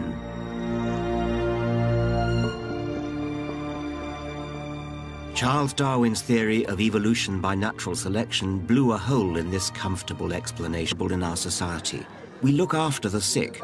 We give welfare to the needy. Because I feel, which I've always felt, that they need something hot to warm them up. You know, when they've been out all night sleeping and they've got no, you know, and they've got no warmth in their bodies. And I used to think, if we only have a cup of soup. And what makes you feel the need to be so nice and so good? Well, I was a war child, so we never had a lot of food, and that's why I've always tried to look after these best I can. You know, and I think, well, if they're hungry, I'll feed them. So you felt hungry as a child, so yes. You felt, I don't want that to happen to other people. No, that's it. That's how I felt. We can empathise. We can imagine how it is for others. A society run on crude Darwinian lines would be a ruthless, merciless place. Fortunately, natural selection gave us big brains. With those big brains, we can plan a gentler society, the sort of society in which we would want to live. Evolution has no purpose. There's no benevolence there, no forward planning. Some people find that disturbing, but there is a better way to think about it. We, alone on Earth, have evolved to the extraordinary point where we can understand the selfish genes that shaped us. They are not models for how to behave, but the opposite. Because we are conscious of these forces, we can work towards taming them. Through kindness and morality, modern medicine, charity, even paying our taxes, we can overthrow the tyranny of natural selection. Our evolved brains empower us to rebel against our selfish genes.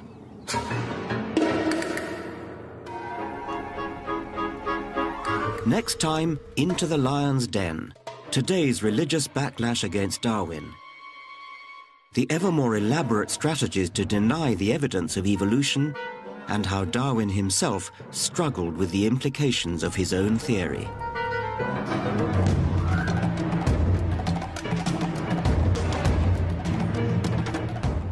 See exclusive videos of Dawkins on Darwin and discover more about the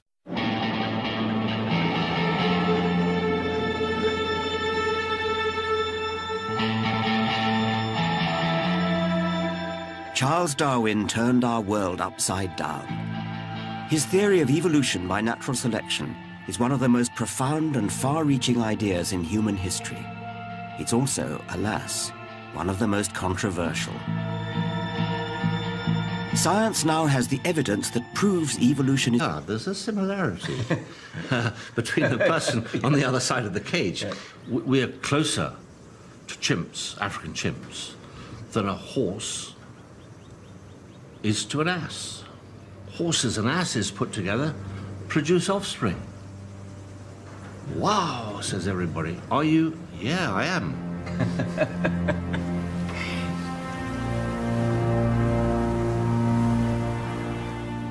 It's an unsettling thought.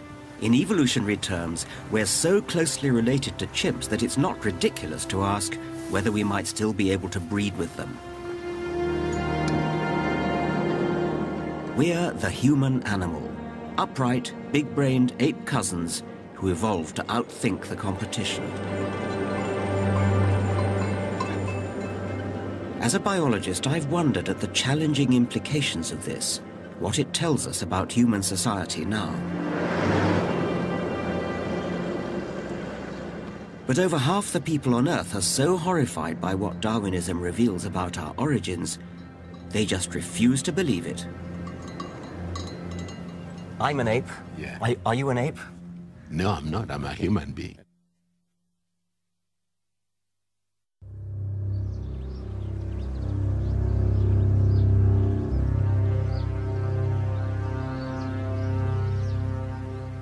I'm on a journey exploring the dark side of Darwinism.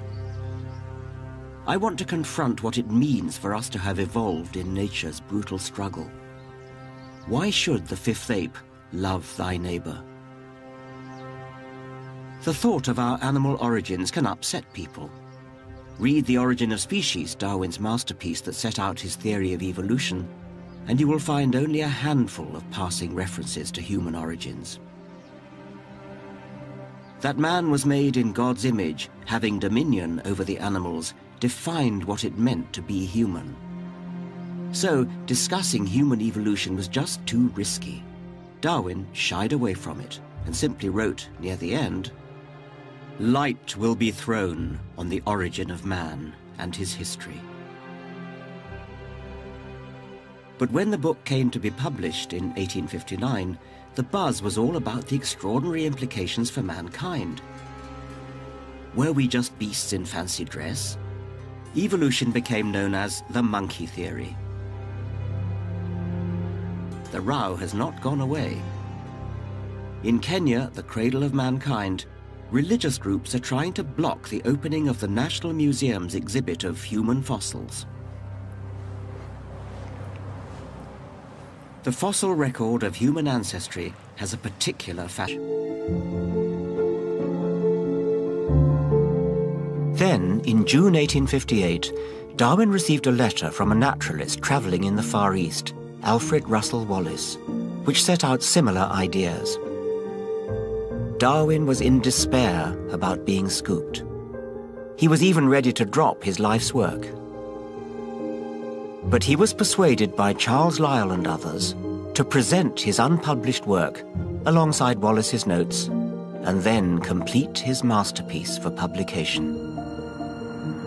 I've come to meet Randall Keynes, Darwin's great-great-grandson, to try to understand Darwin's frame of mind as he finished his book. This is a book about geology by Mr. Greenough. It has this wonderful inscription: Charles Darwin, Buenos Aires, October 1832. So he's on the Beagle, yes, really getting into his stride as a geologist. So this is a scrapbook, a children's scrapbook that belonged to Darwin's daughter Annie. Darwin was no aggressive polemicist. He didn't take to the stage to publicize his work, but sought to influence leading thinkers behind the scenes by sending them proof copies of the book with apologetic letters attached. He would write things like, "This vile rag of a theory of mine." Was that genuine modesty, or was there an element of false modesty about it? It was entirely real. And this is a very strange point about him. Through the years when he was steeling himself for publication, he was at different times enormously confident in it, and then at other times he was utterly uncertain. He had a deep fear, I think, that one species would be discovered that had some element of its makeup that could only have been designed. Doubts may have lingered in Darwin's mind, but finally, 150 years ago, he set out his ideas on evolution and how it worked in The Origin of Species. The book sold out its first run of 1,250 copies within 2 days. It has never been out of print since. The Origin turned our world upside down. But still, there was one big gap in Darwin's understanding.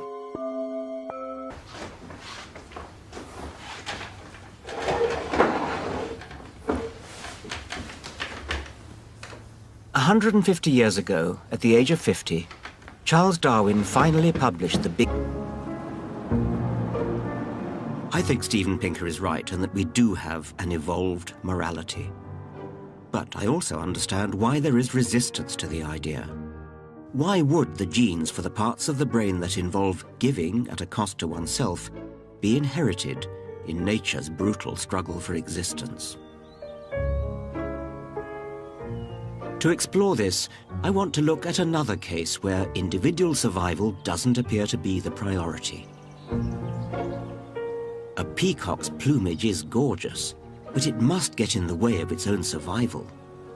It's easily spotted by predators, and its huge weight must hinder a quick escape. So why isn't the peacock's tail eliminated by natural selection? Charles Darwin was puzzled. "The sight of a feather in a peacock's tail whenever I gaze at it," he wrote, "makes me sick." But it was Darwin himself who hit upon the answer: sex. The peacock's tail is a burden to himself, but a boon to the genes that built it. Why? Because the tail wins sexual partners. Something about the peahen's brain is attracted to bright feathers and extravagant, maybe costly, advertisement.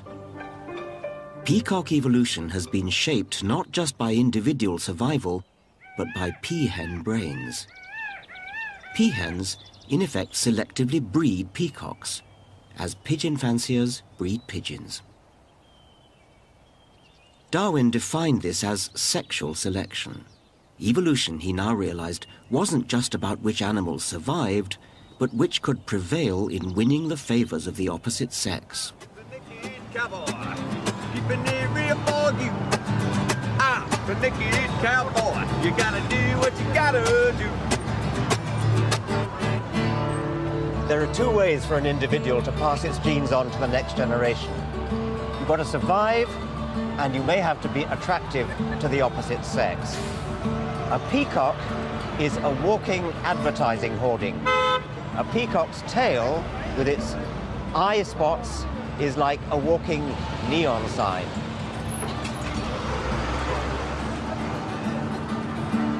Here in America, I'm looking into an unexpected way in which women could be said to be practicing a form of selective breeding.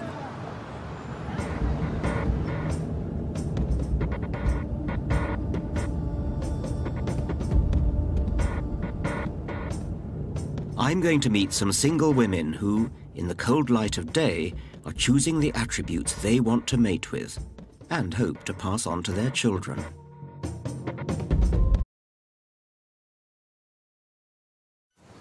This series is about perhaps the most powerful idea ever to occur to a human mind. The idea is evolution by natural selection, and the genius who thought of it was Charles Darwin. I'm a biologist, and Darwin has been an inspiration to me throughout my whole career. His masterpiece on the origin of species was published 150 years ago, and it changed forever our view of the world and our place in it. What Darwin achieved was nothing less than a complete explanation of the complexity and diversity of all life. and yet it's one of the simplest ideas that anyone ever had. In this series, I want to persuade you that evolution offers a far richer and more spectacular view of life than any religious story. It's one reason why I don't believe in God. I want to show you how Darwin opened our eyes to the extraordinary reality of our world.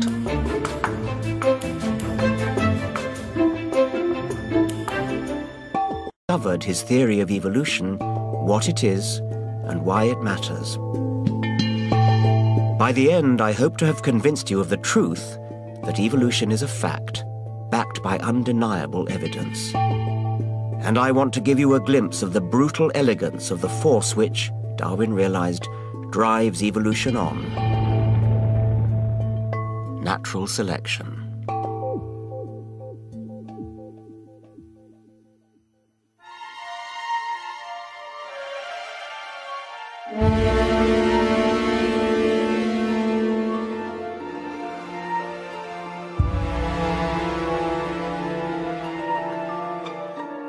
When Charles Darwin was born 200 years ago, sailors and explorers were sending home a dizzying array of specimens like these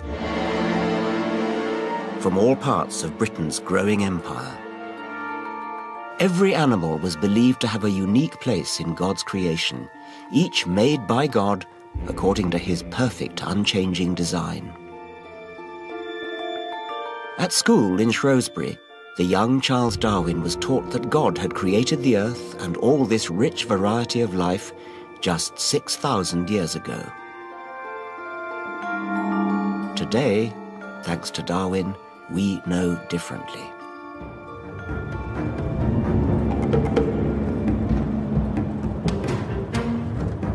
But even now, according to polls, 4 out of every 10 British people prefer to cling to the old ideas and believe that God created our world and every living creature in it.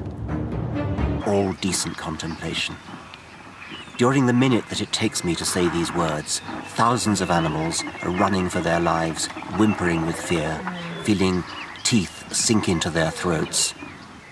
Thousands are dying from starvation or disease, or feeling a parasite rasping away from within. There is no central authority, no safety net. For most animals, the reality of life is struggling, suffering, and death.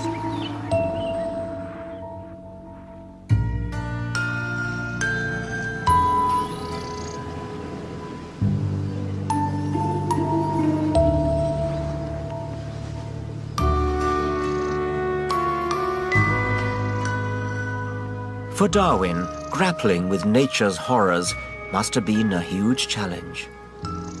As a young man, he had wanted to become a country parson. He had believed in an orderly and harmonious animal kingdom. Now, he contemplated the brutal reality of nature. Darwin's brilliance was to connect what he was seeing with an idea from a completely different discipline, economics. Thomas Malthus had written a popular, influential diatribe about the perils of population growth in early industrial Britain, and how this would inevitably be stopped by food shortage and disease. Darwin seized upon Malthus's warning about a human struggle for resources, and he applied it to what was happening in nature. As more individuals are produced than can possibly survive, there must in every case be a struggle for existence. Nature is an arena of pressure. Of every individual born, the chance of it surviving to reproduce the next generation is very, very small. Most animals die young. The next step for Darwin was to realize this. What makes the difference between success and failure in the struggle for existence isn't just chance. All living things vary, even if only slightly.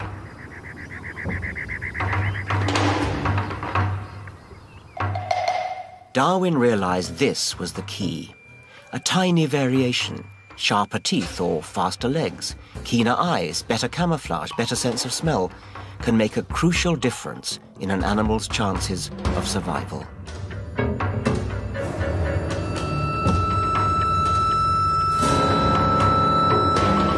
If an animal survives, it is more likely to reproduce and, crucially, pass those variations on to its offspring. Where has all this wobbling come from? Well, it started right back in the 19th century, in Darwin's time. Rather than just denying the evidence, the Church of England developed the most sophisticated strategy to face the challenge of evolution. It saw evolution as one truth within a bigger one, and embraced Darwin in what one might call a comfortable relativist fudge. Science would explain the workings of nature, and God could take the credit for getting science started in the first place.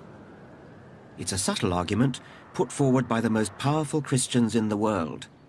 Let's take it on in its modern guise. Darwinism as a theory of how evolution works, a highly plausible, highly credible theory about biological history. I don't have a problem with that. Do you see God as having any role in the evolutionary process? For me, God is the power or the intelligence that shapes the whole of that process. As creator, God's act is the beginning of all creation. So by setting up the laws of physics in the first place, in which context evolution takes place? Things unfold within that. What about intervening during the course of evolution? I find that rather suggests that God couldn't have made a very good job of making the laws of physics in the first place if he constantly needs to be adjusting the system, adjusting the works. And I think that's a slightly different question. But there's a problem for the Church of England. Isn't it trying to have its cake and eat it too? But trying to have both God and the laws of science means that one or the other is compromised. Either God can't interfere and has no impact, or if he does get involved, it can't be squared with science. You do believe in some of the New Testament miracles, I mean, such as the virgin birth and any others, I mean, raising of Lazarus. Yes, and the raising of Lazarus, yes. Okay. Now, isn't there a kind of mismatch between your view of science as something that God doesn't interfere in and that somehow he made it right in the first place?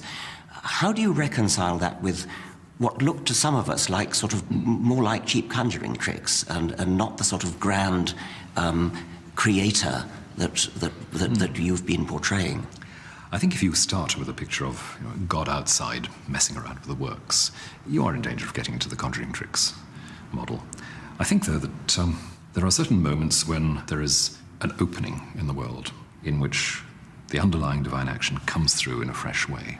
Take the birth of Jesus. Here you have a long history of preparation for the coming of God in a new way. Here you have a particular life, that of Mary, opening itself up to the action of God in a certain way. And then something fresh happens, which is not, if you like, a suspension of the laws of nature. That all life was related.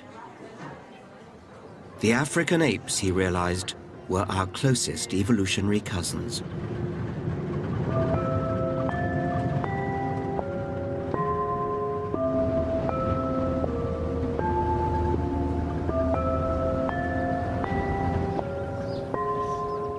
East Africa, my birthplace, and rather more importantly, the birthplace of the human species itself.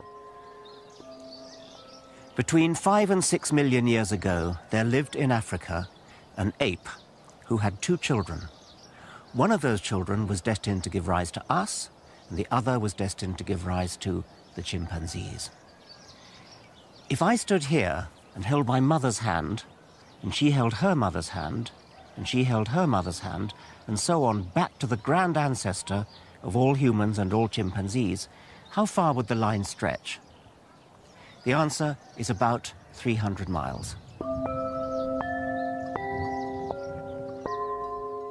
Over that surprisingly short distance, the fossil record shows evidence of extraordinary changes. The paleontologist Richard Leakey and his family have uncovered the hard evidence in Kenya's Rift Valley. Evidence that charts the evolution of our ancient human ancestors. About 1.9 million years ago, you have skulls like this turning up now, and this is what they were calling Homo habilis. largish brained, still got a flat, big face, and probably ancestral to Homo erectus, which turns up in Africa at about 1.8 million years. This, then, is the ancestor to Homo sapiens. This persists for almost 1 million years, this condition, and then it gives way to something with an even larger brain, things that are much more like ourselves, these whopping great vaults. The brain has really expanded. It's much more like a modern human brain in terms of size and in terms of shape. And by the time you get to this, all of these others have disappeared from the fossil record. So there's all the major steps in the human story are in fact told in Africa. I often meet people who say to me, nobody's going to tell me I'm an ape. Is there a kind of visceral revulsion, do you think? Do you meet that as well? Yes, I do meet that, but it seems to be so misplaced because, as you know, we are the fifth ape, and we never separated from the apes. We just do things differently. I've often found it fun to go to an ape exhibit in one of the big zoos, and you can watch people looking at a group of chimpanzees, and what is very clear if you watch their facial expression, you can see that they're not so sure that that ape's like them, but they can look around and say, yeah, there's a similarity between them. Natural selection is one of the most profound and far-reaching ideas in human history. It's also, alas, one of the most controversial. Science now has the evidence that proves evolution is true. Yet today, incredibly, the opposition to Darwin is more fiercely vocal than ever, denying plain facts in more and more elaborate ways. You haven't seen it, and I haven't seen it, so please stop calling it science. If we have gone from slime to human beings, there should be an overwhelming amount of evidence. You are a teacher of science, and you think that the Earth is less than 10,000 years old. Yes, I do. In this program, the increasingly aggressive backlash. Right now, your destiny is all f***ed up, King Atheist. The battles that I think really matter. We can't get into the business of knocking down kids' religions and the religions of families. Why not, actually? Why not? Because... And how the first man to understand evolution himself wrestled with religious faith. For Darwin, the problem was close to home. His beloved wife was a devout Christian. Today we have public battles as we confront the ranks of religious fundamentalists eager to attack Darwin's great legacy, which they just don't understand.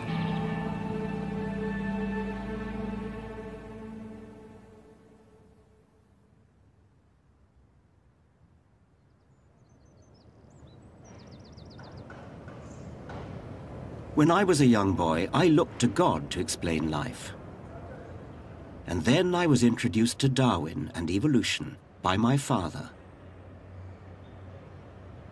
At first I didn't get it. It didn't seem possible to me that something so simple could explain so much. But then I learned about it a bit more, I thought about it a bit more, and then suddenly the penny dropped. I really got it. This incredibly simple theory really was capable of explaining everything about life, the beauty, the complexity, the diversity. And then I thought, well, if science can explain something so apparently inexplicable as life, who knows what the limits might be on what science could explain more generally, without any recourse to the supernatural. At that moment, I became an atheist, and I've never looked back.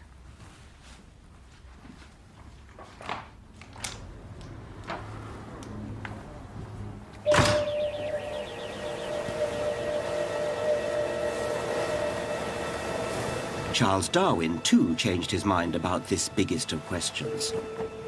As a young man, during his voyage on the Beagle, Darwin still believed that God had created the world and everything in it.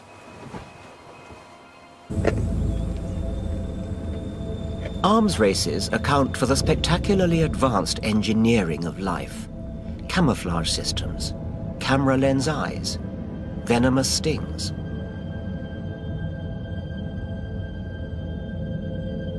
Arms races can be seen in unexpected places. Mankind is certainly not immune to the nightmare Darwin called the war of nature. We humans are currently in a battle with viruses. It's being fought all around our world.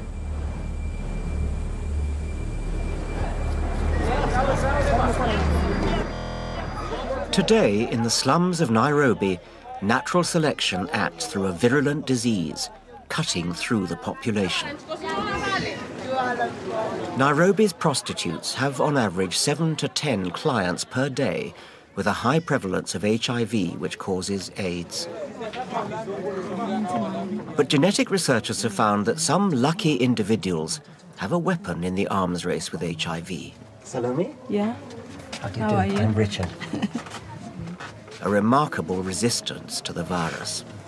Can I ask, how long have you been a sex worker?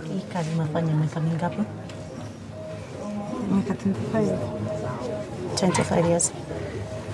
And during that time, have you lost many friends to AIDS? I've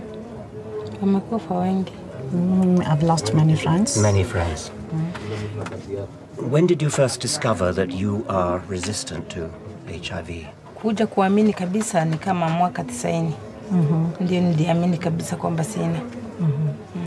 Knew for a long time, but she actually believed completely 1990 that she was a resistant. She feels maybe God has just been good to her and she's the lucky one. Yes. It's not God at work here in all this squalor and suffering. And it's not luck either. The Canadian scientist Larry Gelman has studied the odds of survival. We knew the prevalence of HIV in the sex worker population. We knew the prevalence in the clients that they were dealing with. We knew how often they were having sex with these people. And it was just a mathematical impossibility that they should have been sex workers for as long as they had with the number of the contacts that they had and not become HIV infected.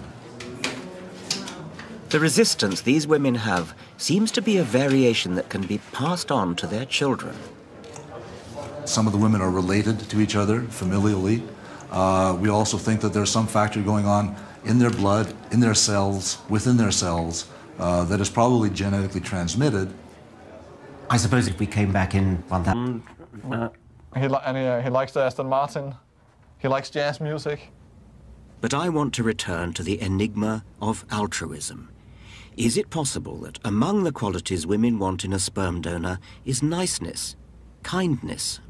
I'm interested in this donor because he explained that someone in his family had difficulty getting pregnant, and so it was important to him to be able to help others who were in need of assistance in that area. So I liked that. What's fascinating is that the women don't just want the obvious alpha male qualities. You know, there's so many things that goes into it than just looks or intelligence. One of the donors that have been really popular is actually the nicest guy. And I don't know how you put that in a formal, but he's the nicest guy. Yes. He's not the smartest guy. Yeah. He's not the best looking guy. So how do they know? How do they know he's the nicest guy? From his... He's actually written a really good extended profile about himself. So I've actually met the guy. That I can tell you the profile actually checks out. He is a really nice guy.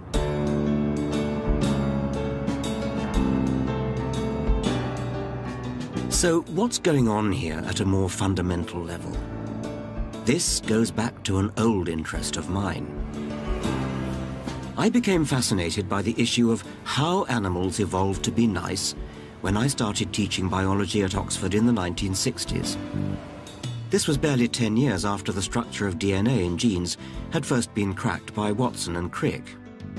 And I was intrigued how the new science of genetics could help provide an answer to the puzzle of altruism. Genes are coded instructions that build every living thing, body and mind. They give rise to the distinctive family nose down through the generations. They dictate what color eyes you have. But such examples are just the outward and visible tip of the iceberg. Now here's the point. We organisms, you, me, an octopus, a forget-me-not, or a giraffe, are survival machines. We're vehicles for the genes that ride inside us, vehicles that are thrown away after we've handed the precious coded information on to the next generation through reproduction. Genes are copied from one generation to the next, on and on. So they, and they alone, are immortal. I advocate a kind of gene's eye view of nature. The genes that survive are the ones that consistently provide slightly longer necks, slightly keener eyes, or improve camouflage, and so help their vehicle to survive, and therefore pass those same genes on. She represents 500,000 evangelical women concerned about issues ranging from lesbians on TV to poor old Darwin. Hello, I'm here to see Wendy Wright. Okay, great. I'll take you right in. Thank you very much. I worry that her organization would condemn American children to ignorance by attacking sound scientific evidence. Why is it so important to you that people not believe in a creator?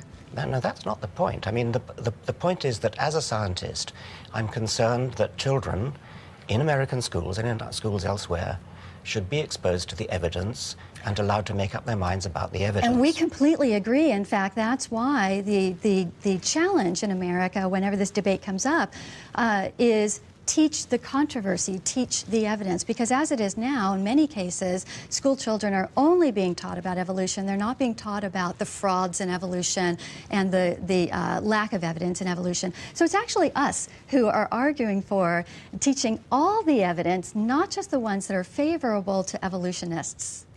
Well, you could say which controversy. I mean, Teach the controversy. Sounds wonderful, doesn't it? And it would be if it was a controversy between equally valid points of view, but it isn't. I doubt if Wendy Wright would teach the controversy about the Earth being flat, because the evidence for the Earth being a sphere is so massive.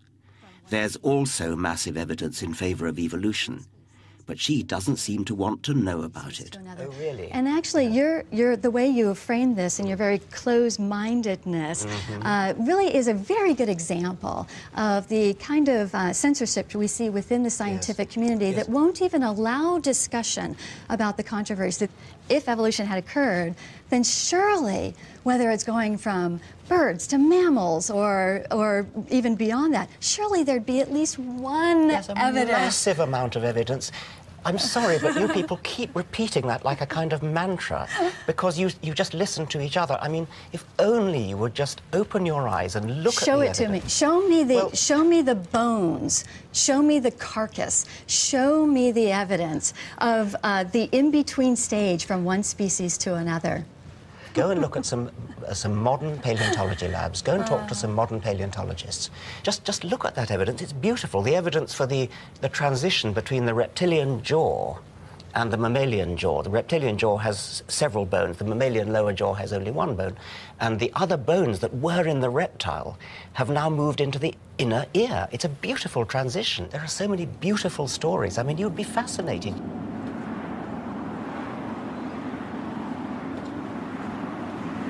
So, is there evidence for evolution or isn't there? Let me show you.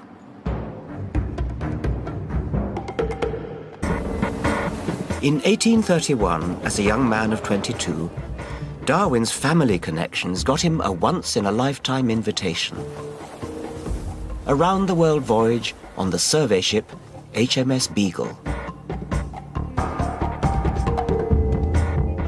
Over 5 years, Darwin collected hundreds and hundreds of specimens to send back to the collections. But increasingly, he wasn't satisfied with just recording the animals and plants he saw. He was beginning to have doubts about the biblical story of how animals were created.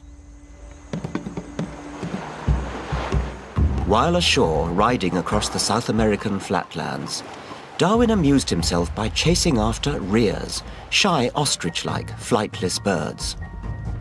But he was puzzled. Why had God bothered to create two very similar but slightly different types of rhea? Had an original group of rheas split in two and, once separated, started to develop in their own way? The mystery deepened when Darwin noticed an even more marked effect on islands.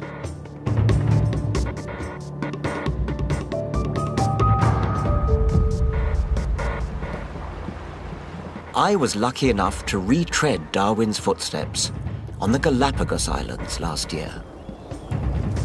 Here, he began to wonder why God would have created distinctive kinds of tortoise, finch, or iguana on more or less identical small islands. Were iguanas like these related rather than separately created? Were they cousins of the similar but different iguanas on nearby islands?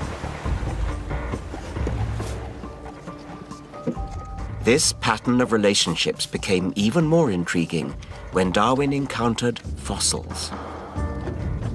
The evidence of fossils would help Darwin develop a theory of life on Earth far more wonderful and more moving than any religious story of creation.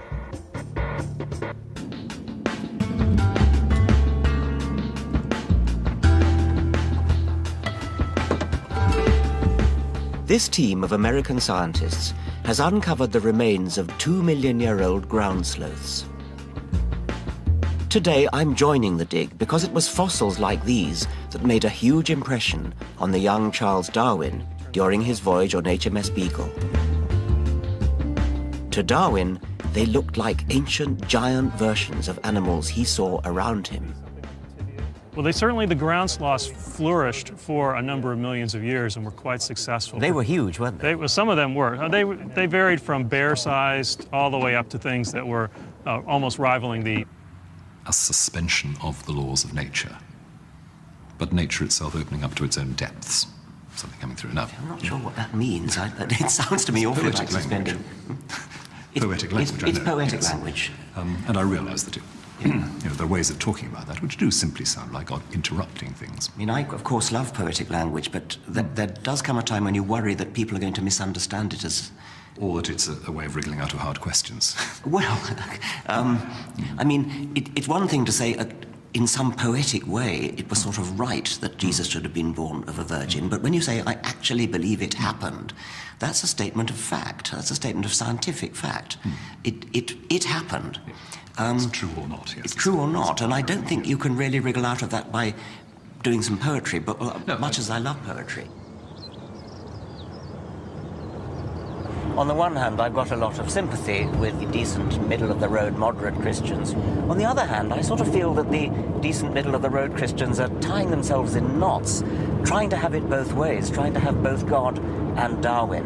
And in a sense, they're opening the door, letting in the rabid creationists by making it respectable to believe things on the basis of faith rather than evidence.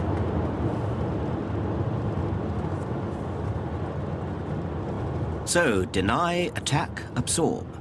Now we've gone through the range of strategies by which religion tries to deal with Darwin. I think they all flounder, but even I can see why religion puts up this resistance. I get letters from readers who have understood the truth of evolution, but somehow wish they hadn't. Darwinism can be unsettling, even frightening. Darwin himself was shocked by what he called the low and horridly cruel behavior he observed in nature, and yet it was integral to natural selection.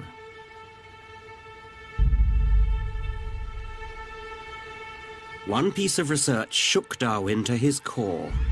He knew how some insects like this parasitic wasp lay eggs in the larvae of other insects so that their young, when hatched, can feed on them.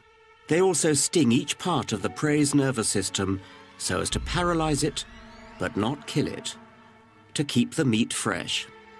So the victim may be aware of being slowly eaten away from inside, but unable to move a muscle to do anything about it. How do we face this deeply disturbing truth? Duck under a security blanket of faith in God? But then, Darwin wondered, what kind of God would create an animal that can only exist in this horrible way? Isn't it better to embrace reality, bleak as it sometimes may be, than to avoid it and live a lie? Even more importantly, while cataloguing his finds, Darwin realized that life forms weren't fixed. They had changed over time. They must have evolved. Now he wanted to pull together all the evidence to understand how and why this had happened. It took Darwin 20 years of research, on and off, to develop the ideas that would eventually be set out in The Origin of Species. He wanted to be fully certain of his facts.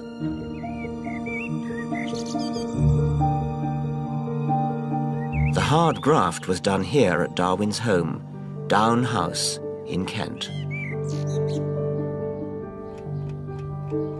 Long before the days of the internet, of course, Darwin drew upon the collective knowledge of an entire generation of naturalists all over the world. He sent out thousands of letters asking for data, posing questions, trying out theories. And back the letters flowed from all around the world into Down House, a river of information. Darwin studied the detail of how different mammals share remarkably similar skeletons. Their limbs have the same bones in the same order, just reshaped and resized to suit different ways of life. He was drawn to the similarity of early embryo development in very different types of animals: fish, birds, reptiles. Increasingly, he became convinced that every living thing must be related to every other. Darwin began to see the history of life as a vast family tree. Life began millions of years ago at the base of the tree, and as time went by, our ancestors evolved, split off and multiplied along branches, until now every species on the planet is a twig at the end of a branch. All are related, all cousins.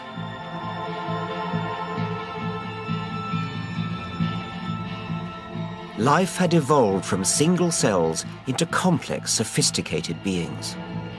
It may seem like a huge leap, but Darwin realized it had been achieved by small steps over a vast span of time. He grasped the immense age of the Earth. Darwin believed the world was hundreds of millions of years old. Today we know it's over 4 billion years old, and the life we can actually see around us has existed for an insignificant blink of that time. By far, if they had never been born. It's been tried before. The eugenics movement of the early 20th century aimed to stop the weak procreating through compulsory sterilization of the unfit. Eugenics seeks to apply the known laws of heredity so as to prevent the degeneration of the race and improve its inborn qualities. Here was a slippery slope down to a nightmare. At its worst, eugenics became a dark tribal vision, ultimately used to justify ethnic genocide in Nazi Germany, with horrific echoes in Bosnia and Rwanda. I feel strongly that the barbarism that was the culmination of eugenics in the 20th century was atrocious.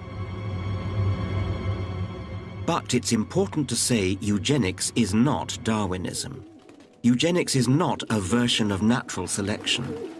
Hitler, despite popular legend, was not a Darwinist. Every farmer, horticulturalist or pigeon fancier knew how to breed for desired outcomes. Eugenicists like Hitler borrowed from breeders. What Darwin uniquely realized was that nature can play the role of breeder. Darwin has been wrongly tainted. I've always hated how Darwin is wheeled out to justify cutthroat business competition, racism and right-wing politics. And throughout my career, I've grappled with the apparent paradox of the way cooperation, being nice to each other, even morality, could evolve from the mindless brutality of nature.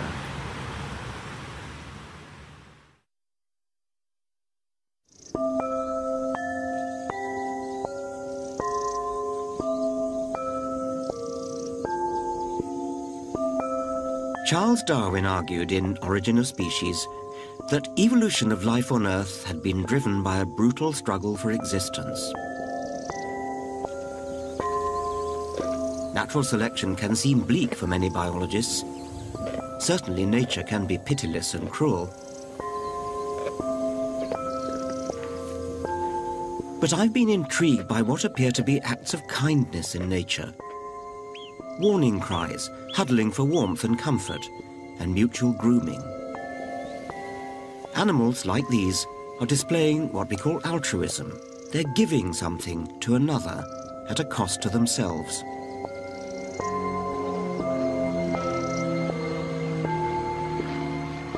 The question I've grappled with as a biologist is why?